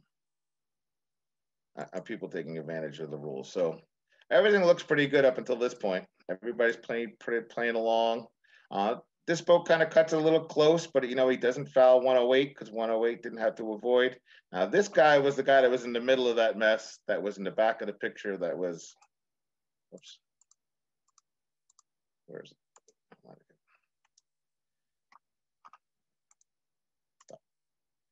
This guy, 37, is the guy you're going to see in the middle of the pile up in a second. Now, all of these boats that entered the zone clear ahead of him have rights over him. All these boats to the right, the boat to 369, which is going to be bow 9, that almost hits him in a second. So bow 37 coming in here late, it's got no rights whatsoever on all the boats that entered the zone ahead of him and not overlapped, which is pretty much almost everybody on the right side of the picture.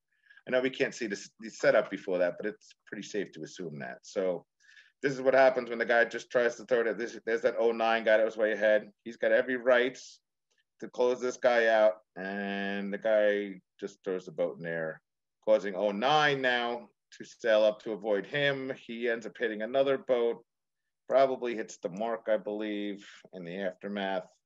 But now that guy in 09's got to fight. Now he's got to kind of get because now he hit another boat. There's probably going to be protests between him, and now he's got to get. That guy's going to protest the guy in the middle. The guy in the middle's got to protest the other guy, and it starts going down the chain. But you can see what kind of calamity you can cause by throwing a boat in there when you shouldn't. All right, that's kind of the.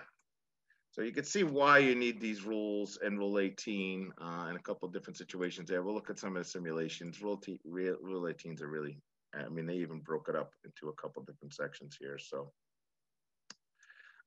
Rule 18 is pretty much marks, and this is the last really important one. The next one's obstructions. We'll look at that real quick, but we don't have to go too crazy. Okay, Rule 18. Rule 18 applies. Rule 18 applies between boats when they're required to leave a mark on the same side, and at least one of them is in the zone. That zone is what I talked about before. For most big boats, is 3 boat lengths from the boat that gets there first. And some other classes, it's different lengths just for speed. RC lasers, we sell 4 boat lengths, but that's why it just says zone, because zone is defined between whatever. So it does not apply, does not apply. This is a little caveat to read this carefully. A lot of people read this wrong. It does not apply between boats on opposite tacks on the beat to windward. Hence, the guy on the starboard port tack lay line coming to tack in the zone has no rights over the boat that's on starboard. So this just kind of said, since 18.1 does not apply opposite tacks, Rule 10 applies, port starboard. So pretty much you don't have to let the guy in. Between boats on opposite tacks, when the proper course at the mark for one, but not both of them, is to tack. So if one guy's just making it and the other guy's not making it, and that other guy's got to tack, no good. Between boats approaching a mark and one leaving it. This is a big one. A boat that's sailing upwind as somebody comes around a mark and starts sailing downwind. 18 does not apply. You go back to basic port starboard, windward, leeward. So that pretty much got to get away from that. The mark rule or Rule 18 does not apply. The mark is a continuing obstruction, and then Rule 19 deals with it. So that's 18.1 is pretty much knowing when the rule turns on. So here we talk about the zone. Okay, so here's a quick little example. We'll do a little, so here's 2 boats sailing towards a mark. The yellow boat's on starboard, the blue boat's on port. Rule 18 does not apply, even though they're in the zone, because they're on opposite tacks required to leave a mark in the same direction. So, okay. Blue 18, so we have 2 boats here on starboard tack. They've both hit the zone. They're overlapped when they hit the zone. So Rule 18 turns on. Okay. Here's another, doesn't really matter. Just because the blue boat got into the zone first, as long as they don't tack, they will still, Rule 18s are turned on because they're clear ahead. Because he doesn't need to tack. And pretty much the same kind of circles and things upwind are going to apply downwind. So, and that's an obstruction. We're not going to look obstruction. Okay, so now we're also going to look at one of the other things you got to think about. It's a little easier upwind to know when somebody's in the zone and to see the angle off the back of your boat, because you're generally going to be on the same tack as somebody, whether you're determining if you have an overlap or not, because if a boat's got a tack, they're going to lose their overlap, lose their protections under 18. Downwind is when it gets a little interesting, especially when we start sailing sprint boats or asymmetrical boats that's sailing pretty high angles. So in this scenario here, the yellow boat has reached the zone. And if you draw a magic line off the back of yellow's boat, at that moment that they reach the zone, it would actually capture the blue boat, even though the blue boat seems like it's much further away. So this technically would turn Rule 18 on, even though the boats are fairly far apart. Now, if yellow can easily get around the mark without impeding blue, we really don't have to give them much room. But if blue it kind of comes in here fast and you have a bad spinnaker takedown or something, you have to technically give the blue boat room if you're the yellow boat to round that mark, if you were rounding the gate to port. So finish, same thing. The buoy on a finish line is the mark of the course. So the blue boat is in the zone.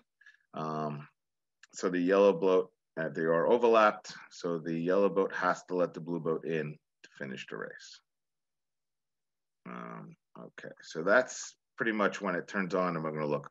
The other thing I want to think about before I we get to the rest of this. I wanted to kind of give an example of 18 of kind of what you think about it, going back to like the safety issue and how to think about 18 a little bit before we get totally in here. So here's my little example. You're driving a car and it's a double turn lane. This happens in Jersey all the time and all over the place. There's a million of these things all over the place.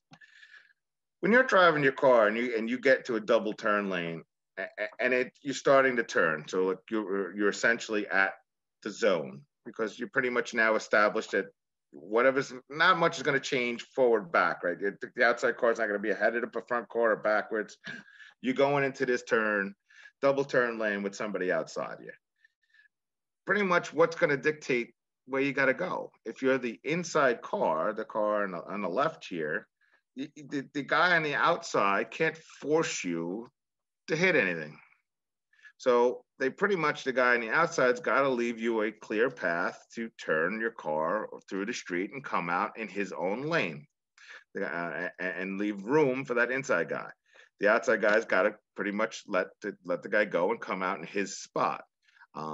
The inside guy's got obligations too. He can't just, drive wildly wide and not, leave room for the outside guy to go around. So he's got obligations, just like you would in any kind of a turning situation like this. And if there was more boats, you just keep piling them out there. But pretty much at this moment is when you're setting yourself up for that turn. Like when you get to that circle or the intersection, you've pretty much established, hey, I got somebody on my outside, or I got somebody on my inside. I got to give a little room. I need a little space. I got to make sure I leave. If you were the only car there, or if you were clear ahead of all the cars, it wouldn't matter where you turned, because you're clear ahead of everybody. If you wiggled out of your lane a little bit, it wouldn't affect anybody. Also, at this point, would it make sense that another car could come up behind the two and try and cut inside you? No, because you've established your position of what it's safely going to do for you to navigate that turn. And that's pretty much what Rule 18 is doing, is how to go manage the turn safely and effectively, and at a defining moment of 3 boat lengths away, so you have time to react to actually make the turn safely, and pretty much gets everybody in their lane at the magic circle. So that's kind of like the best way to kind of analogize. I know, and then with some caveats to the details of sailing and changing it, but it's pretty much the best way to associate it, and just think about it in a safe situation. Because like I said, all the rules are based on what makes sense safety-wise. Hey, Frank, before you go off this, there's a question on where the yellow and blue were overlapped. I think it says we're coming to the mark. And the question was, would not port starboard apply? So I think it was the downwind. Because the boats are sailing more than 90 degrees away from the wind while they're sailing downwind, and in the zone. That's a caveat for that of why the boats are on opposite tacks and why it works. So,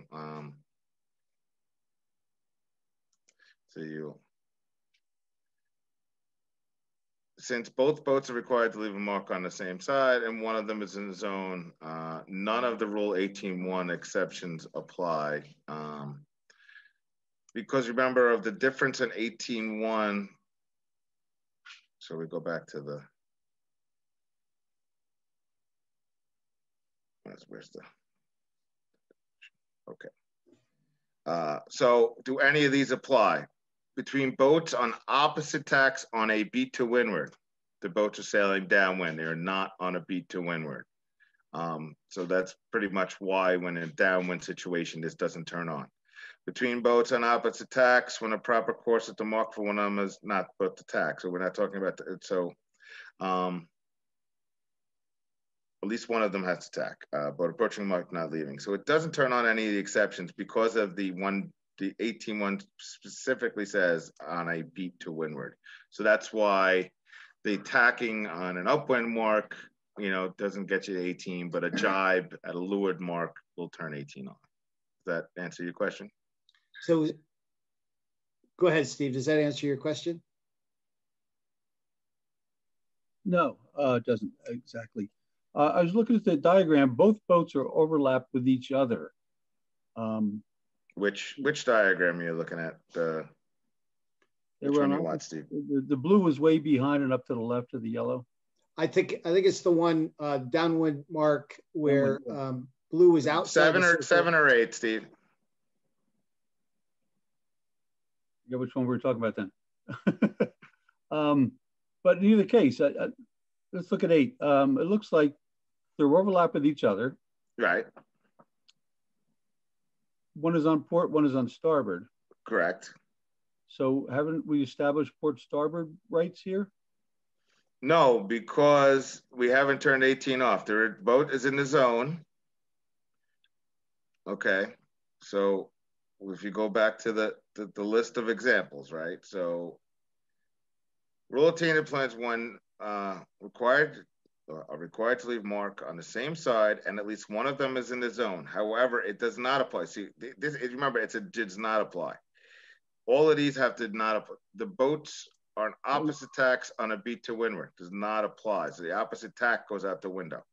Between boats and opposite tacks, when a proper course at the mark for one, but not the, this is actually almost like if you're doing like port starboard roundings, upwind, it gets weird. One boat's approaching, not leaving, or both approaching the mark, and it's not an obstruction. So that pretty much 18.1 is on because these don't apply. So 18 applies. Yes. So we'll go back to says what exactly? Well, and then we're going to go to what happens at 18. So that's pretty much the 18.1 is the does it apply or not, and then we're going to talk about what happens on giving mark room as 18.2 and what happens when they apply. So basically, you have to give him room to finish. Is what that is saying, right. or room around the mark, or right? Yes. Right. All right. So giving 18.2. So 18.2. It's pretty much what happens after you've established that 18 is on, okay? So first caveat, when boats are overlapped, the outside boat shall give the inside boat mark room unless Rule 18.2b applies, okay? 18.2b, if the boats are overlapped, when the first one of them reaches a zone, the outside boat at that moment shall thereafter give the inside boat mark room.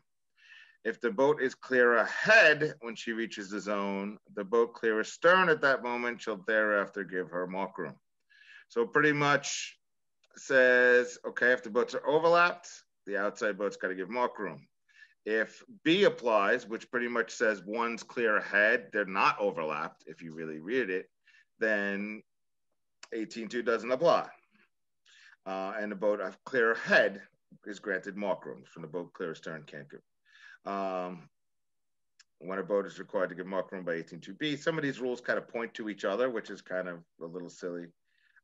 When a boat is required to give mark room, so when you're required to, but to give mark room here, She shall continue to do so if later an overlap is broken or a new overlap begins. This is an important statement. What pretty much this statement means is what happens at the moment the first boat hits the zone is locked between the relationship of those boats until they've rounded the mark. So you can't change what happened at that instant. That's the magic moment. The moment the first boat hits the zone. If the moment the first boat hits the zone, the guy is clear ahead and there's no overlap. Even if the boat from behind establishes one after, no good, you're out. So it's pretty much saying that the magic moment is not going to change. So if anything changes close to when their boat breaches the zone, the idea is to pretty much go with what was going on before that. If she becomes overlap inside a boat entitled to mark room, she should also give that boat room to sail or proper course while they remain overlapped. So if you become overlapped later, then after this happens, you have to find a way to give the boat mark room. Rule 18B and C cease to apply if a boat entitled to mark room passes head to wind or leaves the zone, which pretty much, if you tack, pretty much tacking would turn off this rule. Pretty much that's kind of almost like the one at the windward mark where two boats enter the zone maybe on starboard, but one of them doesn't make the mark. When that leeward boat tacks, 18 turns off and then we just go back to port starboard. And that's pretty much what that one's saying. And this is the other key kind of increase. If there is reasonable doubt that a boat obtained or broken overlap in time, it shall be presumed that she did not. Okay, so this pretty much says, okay, approaching the zone for the last for the last minute, two boats have been overlapped, clearly overlapped. And at the last second, a boat changes course or does something crazy to try and break that overlap. If it's unclear that that overlap's been broken at that moment, is to assume that it didn't change.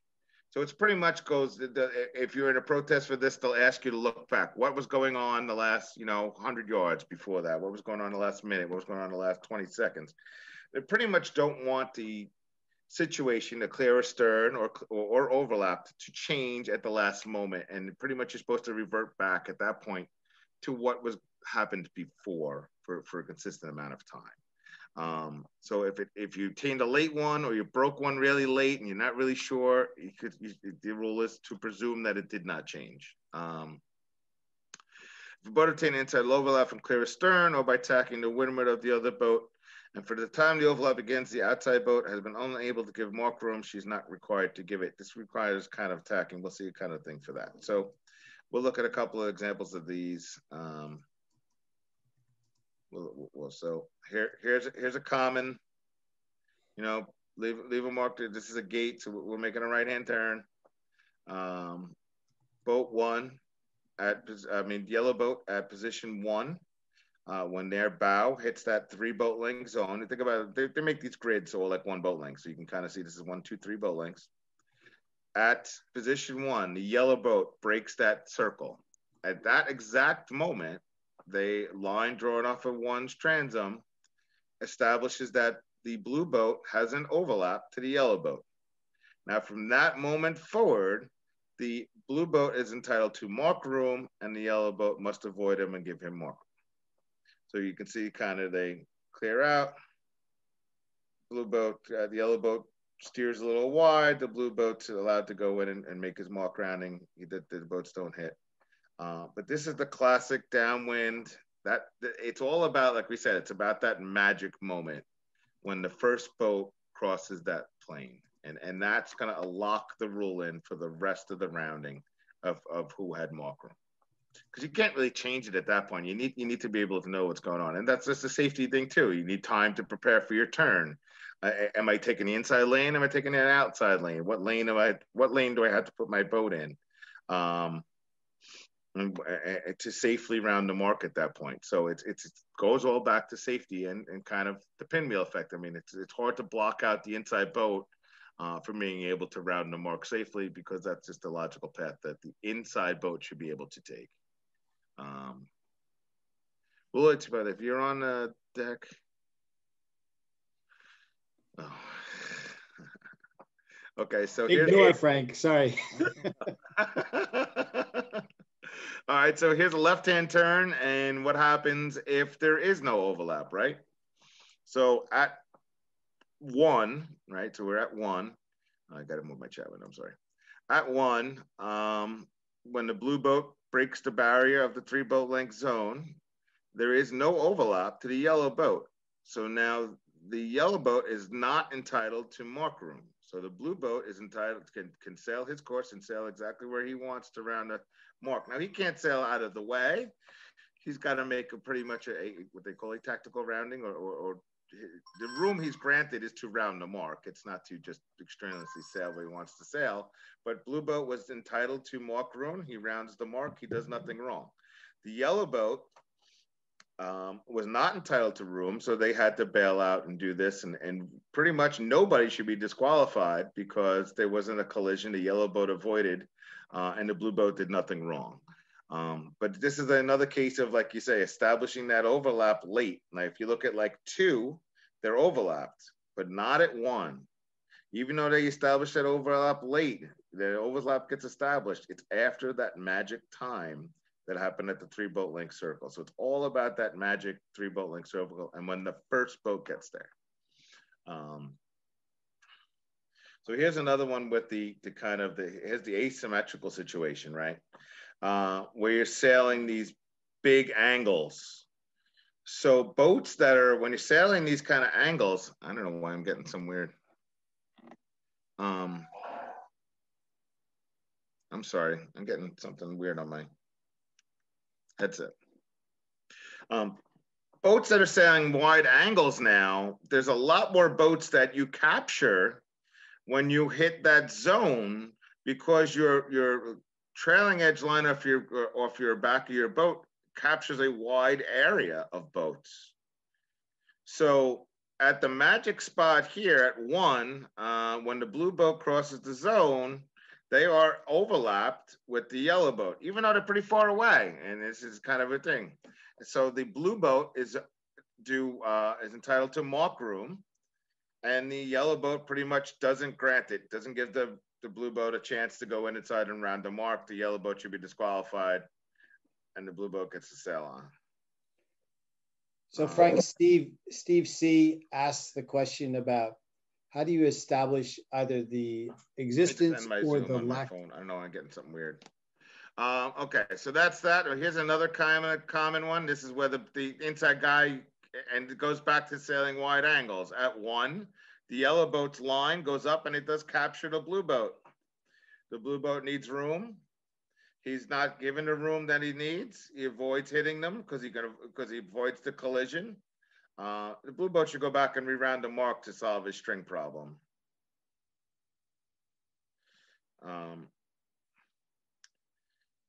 So here's another one going around the other mark with the other boat. So at 1, the blue boat hits the zone. If you look, the yellow boat's overlapped. Even though they're a little bit behind, they're overlapped. The yellow boat's entitled to mark room, and he's not given his mark room. So that's a protest on the blue boat and should be disqualified. Okay, so now here's a kind of an interesting one where a boat's got rights, but they, have a bad takedown. So at 1, the blue boat's in the zone, clearly no overlap with the yellow boat. The blue boat has a terrible takedown. Like I said, they get dragged way down the mark and they end up all the way down, going past the mark. The yellow boat at that point is not expected to try to avoid him because the blue boat's not sailing their proper course around the mark and not taking the mark room they're entitled to. They're just taking too much room. So as long as the yellow boat doesn't impede the blue boat and the blue boat can come up to close hold course and sail their proper course, either the mark, the yellow boat didn't foul them. So a lot of times you can take advantage of this. You see somebody having a bad takedown or whatever, and you have a good takedown, you can get up inside of them. I don't know why I'm getting something in my ear. That's strange. So that's a lot of 18 examples. Okay, now here's the example of the pass out, right? We discussed how when we were talking about Rule 11, how overlaps get passed down from boat to boat to boat. Well, the same rule applies when establishing overlaps for a mark grounding. So at position 1, the yellow boat breaks the zone. He's overlapped with the green boat. So yellow's overlapped with the green, but the green is also overlapped with the blue. So now the blue boat actually has mark room on the green boat and the yellow boat. It gets passed down, just like the overlap gets passed down. If one boat's overlapped with that boat and the next boat overlapped with the next boat, the pass down happens just like as if you were sailing upwind. So the same rules, pretty much in this scenario, the yellow boat pretty much breaks 18 because they did not allow the blue boat mark room to sail around the mark. So it kind of gets passed out as you get multiples. This is a really crazy example. You can go through and watch the whole thing. It's kind of gets nuts. You can start having all kinds of implications because boats are not really in the zone and things. We're very rarely at our fleet racing going to run into situations where you have 5, 6, 7, 8 boats going around things. So that's 18.2. Any questions for 18.2 before we, let's see, anything in the chat? Yeah, Frank, two items. One is overlap does not, that is only the definition of hull. It was only done for finish and for start. So that changes there. The overlap is any part of the boat's overlap. So it could be a spinnaker, it could be a sail, it could be a sprit, it doesn't matter. It's not used, the same definition is not used for finish or start of hull. It's anything that's overlapped is overlapped. Sprits, sails, things like that all apply. Okay. So that's 18.2. 18.3 is a little easier. And 18.4. I don't know why I'm getting weird. So 18.3 is passing head to wind in the zone. Okay, so pretty much you're tacking in the zone. When we tack in the zone, it turns off 18.2, like we saw previously in the definition.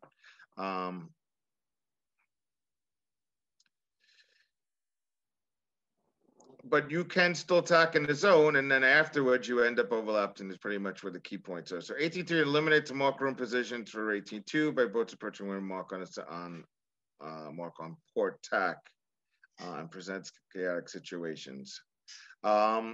If you tack from port to starboard in the zone and are fetching the mark, you cannot cause boats coming in on starboard to sail above close haul. This is true even if you complete your tack clear ahead of the starboard tack boats. If you tack from port to starboard in the zone, you must give room to boats overlapped inside you if they are on starboard since entering the zone. So here's a couple of examples. So at 1, the blue boat's in the zone. At 2, the blue boat's in the zone. The 2, the yellow boat's in the zone. Blue tacks while in the zone and causes the yellow boat to sail above close hauled. They've broken rule 18.3 and the blue boat should be disqualified. Even though he completed his tack clear ahead, even though all those things kind of happen at 3, you can suddenly see he's clear ahead. He still, because of his actions, caused the other boat to have to avoid him and sail above close hauled. The blue boat's disqualified. So here's the other example of, and this is another tactical thing too, and a good example. In this situation, the blue boat goes clear through the yellow boat and doesn't tack underneath them, allows the yellow boat to finish sailing to the mark unimpeded, gives them room to round the mark, and it ends up right next to them. That's legal. There is no rule broken there because the yellow boat didn't have to alter course to sail around the mark. Maybe a touch or whatever, but it's not. I don't think I think that was designed in the animation. But and the blue boat ended up, and the yellow boat ended up overlapped inside of them. So that's pretty much the passing head to wind in the zone.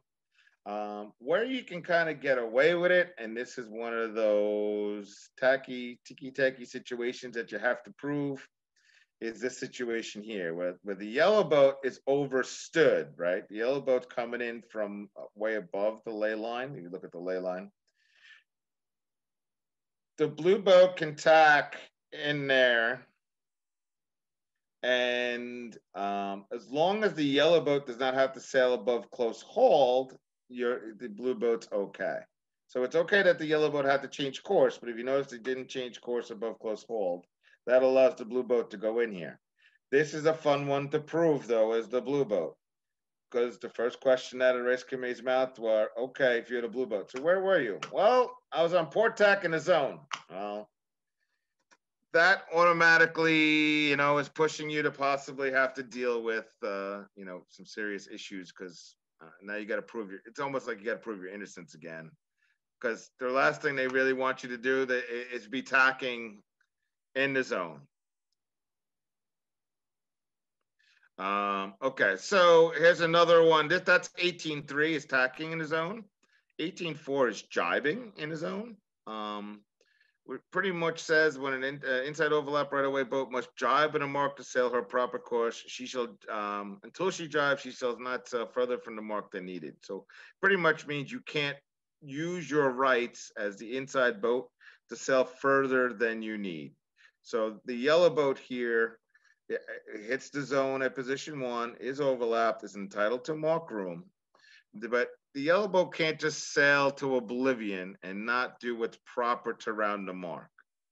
The yellow boat probably should have jibed at the position 3, which would have been their ley line to the mark to the next mark, and not forced the blue boat so far and wide.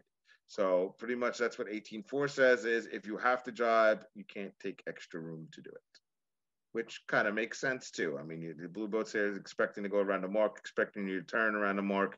You can't just keep sailing away from the mark and forcing them out. Back to almost safety kind of thing. 18.4 only applies when there's a single mark. It does not apply at a gate because you don't necessarily know which mark anybody's going to. There's no obligation that the green boat has to go and make a left-hand turn here. He could keep going straight and go all the way over to the other mark, or the yellow boat can still leave if they wanted to go to the other mark. Probably wouldn't make sense to, but they have that right. So you're not obligated to jibe there. That's what that one's kind of showing there. That's why the rule gets turned off at a gate. That's 18. That should pretty much get you around the mark. Let's think about it safety-wise. Inside boat, once you're established, you're at the mark, there's a boat inside you, pretty much got to let them go. If you're clear ahead, you're good. If you're clear behind, you're good. If not, you got to give room. That's pretty much the summation of 18 and the passing head to win. Okay, we're going to do 1 or 2 more, and then I think that we've about had it because it's been, I think we're starting to die here. The only 2 left is like 19 and 20 is obstructions. I'm not going to go too crazy. What did I do? I lost my. What did I have? Did I lose my menu bar? Oh. What did I?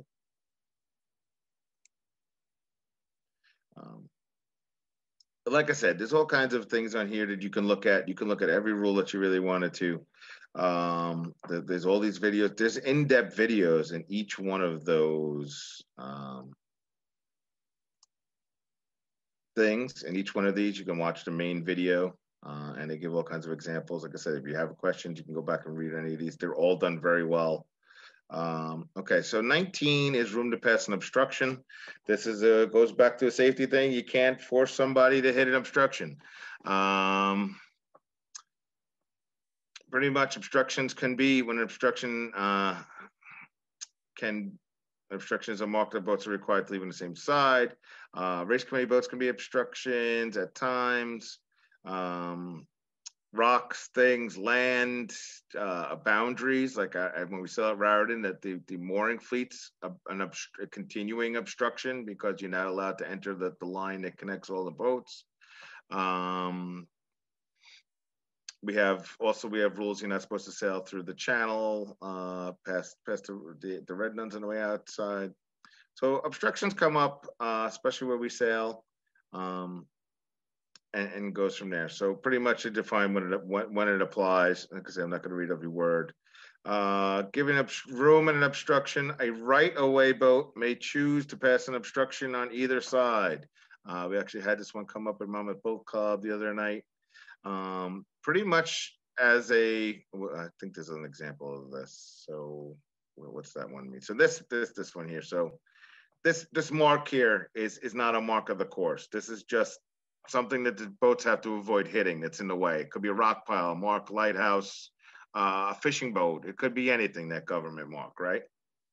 So you got two boats that are approaching. Pretty much, as you can see from the line, the yellow boat is the leeward boat. Rule 11 applies. They're overlapped. So the yellow boat gets to decide which way to go around this. Now, it's up to the yellow boat to make that decision, but whatever decision the yellow boat makes, it must allow the blue boat to make the same decision. So if the yellow boat decided to turn towards the bottom of the page to go around the mark, the thing, the lighthouse or whatever, it'd have to let the blue boat make that same decision and leave room for it to go that way. So, but it is the boat that is the right-of-way boat gets to make the choice. So this is going around an obstruction that's surrounded by navigable water, because the boats would have the option to go around both. If you're sailing towards, a shoreline, and then that's a different story. Then you pretty much only have one way to go, and then you can't trap people in. So so that's starting line. That's a flag. We're not going to do starting line points.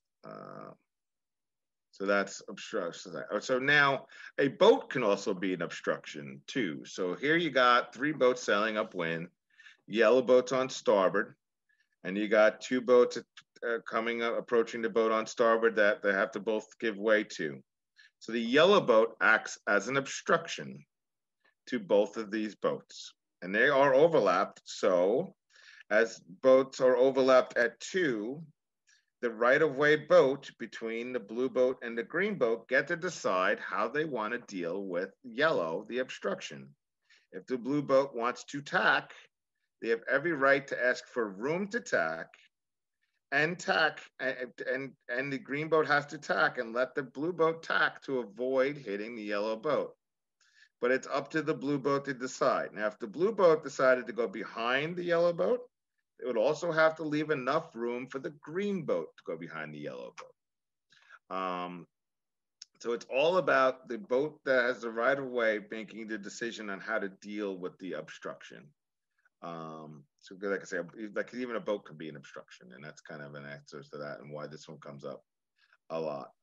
And then all the rooms to tack and hails, that's pretty much in Rule 20, and I'm not going to kill it on that one. Whose obligations are when and things like that. You can look that up. Here's another one from behind. So you're sailing along a shore or along the mooring field or something that's a long continuous obstruction. You cannot, if you're establishing an overlap from behind, go stick yourself between the obstruction and another boat.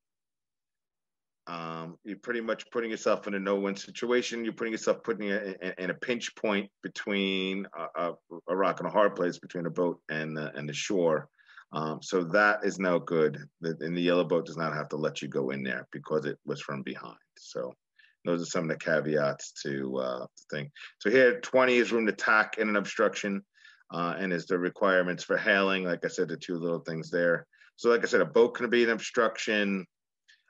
Here's a shoreline. Upwind could be an obstruction. So you got 2 boats sailing towards a shore, a boundary, anything that's you can only really pass on one side. So even though, so pretty much the yellow boat has to tack before forcing the blue boat into the obstruction.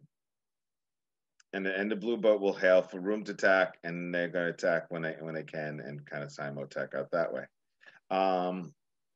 Now, the yellow boat doesn't necessarily have to tack to get rid of the blue boat. It just got to avoid and allow the blue boat to avoid the obstruction. So here's another one. Here's a little scenario where the yellow boat was a little further behind. He doesn't want to tack right away for whatever reason. It's a little tacked, it'll go a little closer to the shore or whatever. But he can let the blue boat tack, but he has to duck the blue boat because the blue boat had rights to tack to clear the obstruction, and then he can tack a little further up the obstruction if he wants to maybe stay in a little cleaner air. Maybe that's a better tactical decision or whatever. But you got to let the blue boat out. Pretty much, it's a safety thing. You can't force the guy into hitting the rocks, the beach, or whatever place that they can't go. And so that's pretty much the major rules. It's 10 through 20. There's really 10 rules. If you can understand 10 rules, it's 10 pages in the book.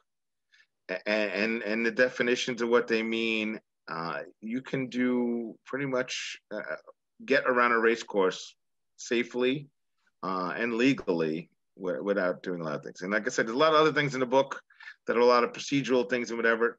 Those are things you learn as you go. Focus on the 10 rules and go and use this site to go through all the videos. If you have questions, there's a great example. Like I said, there's 4 or 5 examples for every one of these. There's a main video for every one that they go through multiple simulations. All the knowledge has been good. They've all been checked. Really good stuff. And I'm going to stop there before I talk for too long. So Frank, I'm not sure if you can hear me now or not. Yes, I got you. Oh, wow. Okay, great. So we did have one question, and okay. I need to just pull it up for a second. You know what, Rand, why don't you just go ahead and ask it? I'm having a difficult time finding it in the chat. So Rand, why don't you come off mute and go ahead? A lot of times when we race with gates, not necessarily at RYC, but in other major regattas, and especially the downwind gate where you have a lot of boats going on one side or the other and you want clear air. What happens on port and starboard with boats going to opposite ends of the gate as to who has rights? Is it typically port starboard, or what happens with, inside overlapping situations as well? Right. Well, generally what happens there is you want to, and it surely has happened where it hasn't been the case, but they should be setting the gates up that they're more than 3 boat lengths away, more than 6 boat lengths away, pretty much away from each other. So the zones don't overlap. If the zones overlap, you make for a very sticky, ugly situation because, like you said, you can have boats going to different marks in the zone and not in the zone. If the course is set properly and their zones are not, overlapping, you're pretty much going to dictate when the first boat gets to the zone, whichever you got, the rules are going to apply. And that's the mark you're going to be, if you're the inside boat, and that's the mark you're going to be entitled to mark room to. If you're not, then, but usually by that point, if the marks are far enough apart, you're not going to really go to the other one once you're in the zone for the one mark. Can it get messy when they don't do that and all of a sudden you have concentric circles? It gets ugly. To give you a clear, you probably have to look at some of the cases and stuff like that.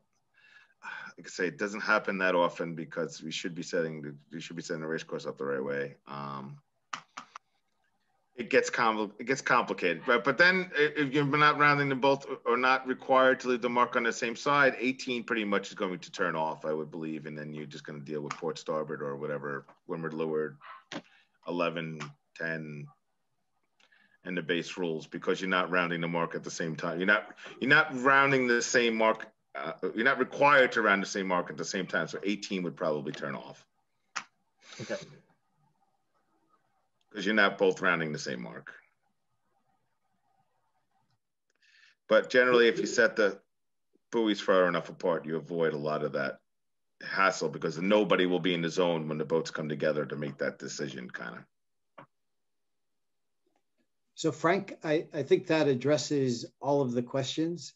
Okay. I continue to be amazed at your knowledge of the rules and your ability to go through them and make them easy for the rest of us to understand. So I'm also impressed by your ability to speak for a significant period of time without any breaks. So very, very impressive. I took my 3-minute break when they did the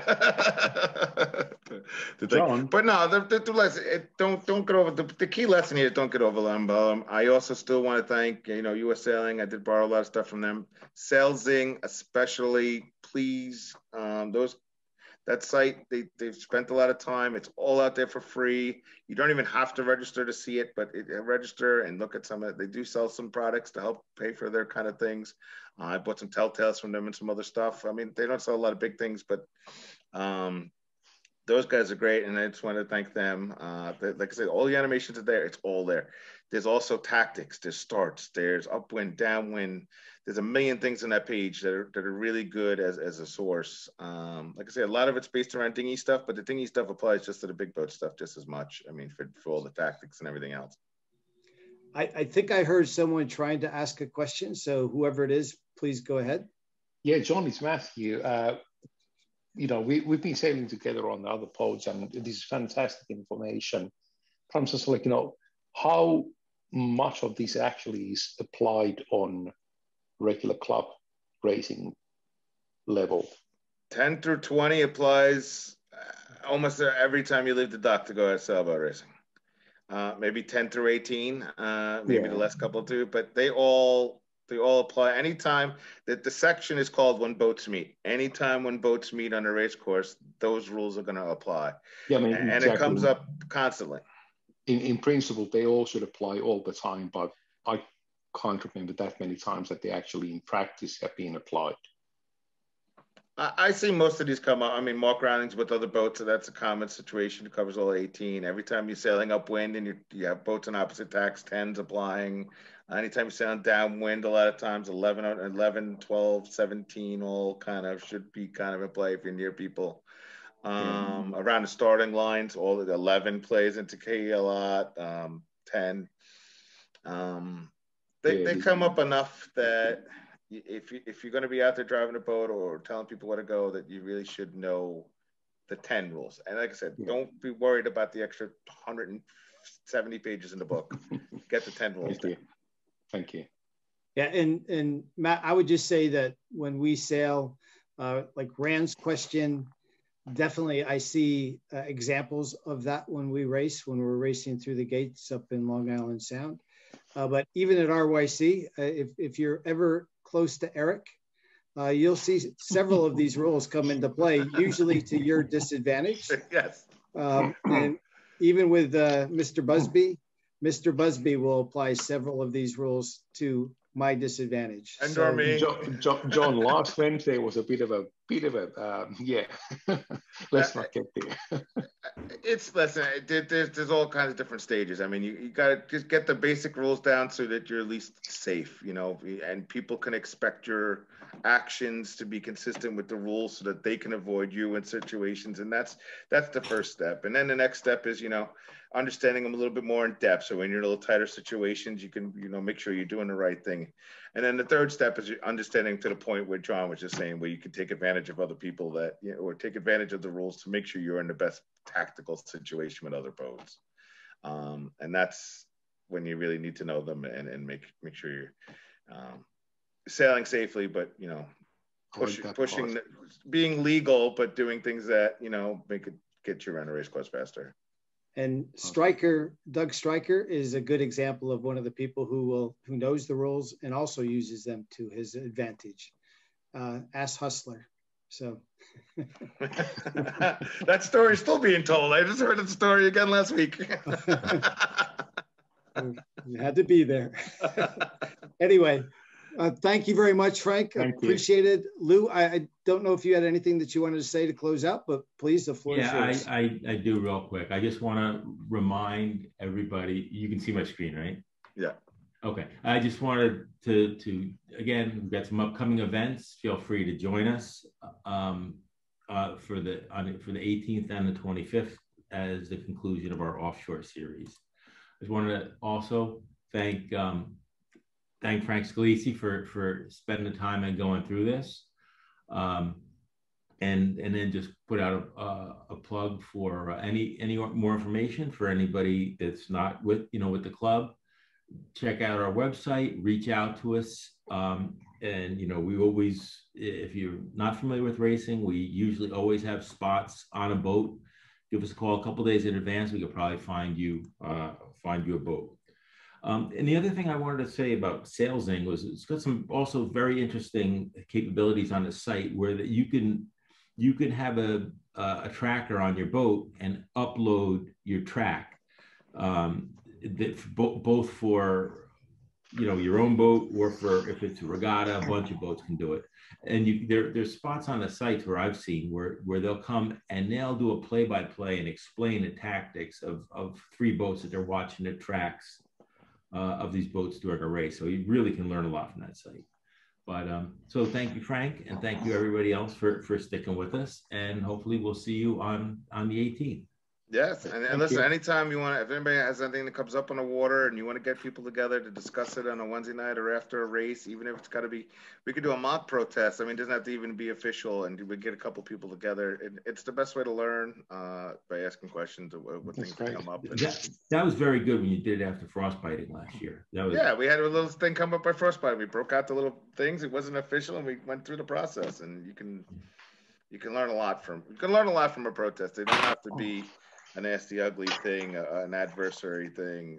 You can learn so much. You should learn something actually out of every protest you're ever involved in. You should learn something. Right, thank you, everyone. Thank you. Thanks for staying in, and we'll see you again. We'll see you next week. Good night, everybody.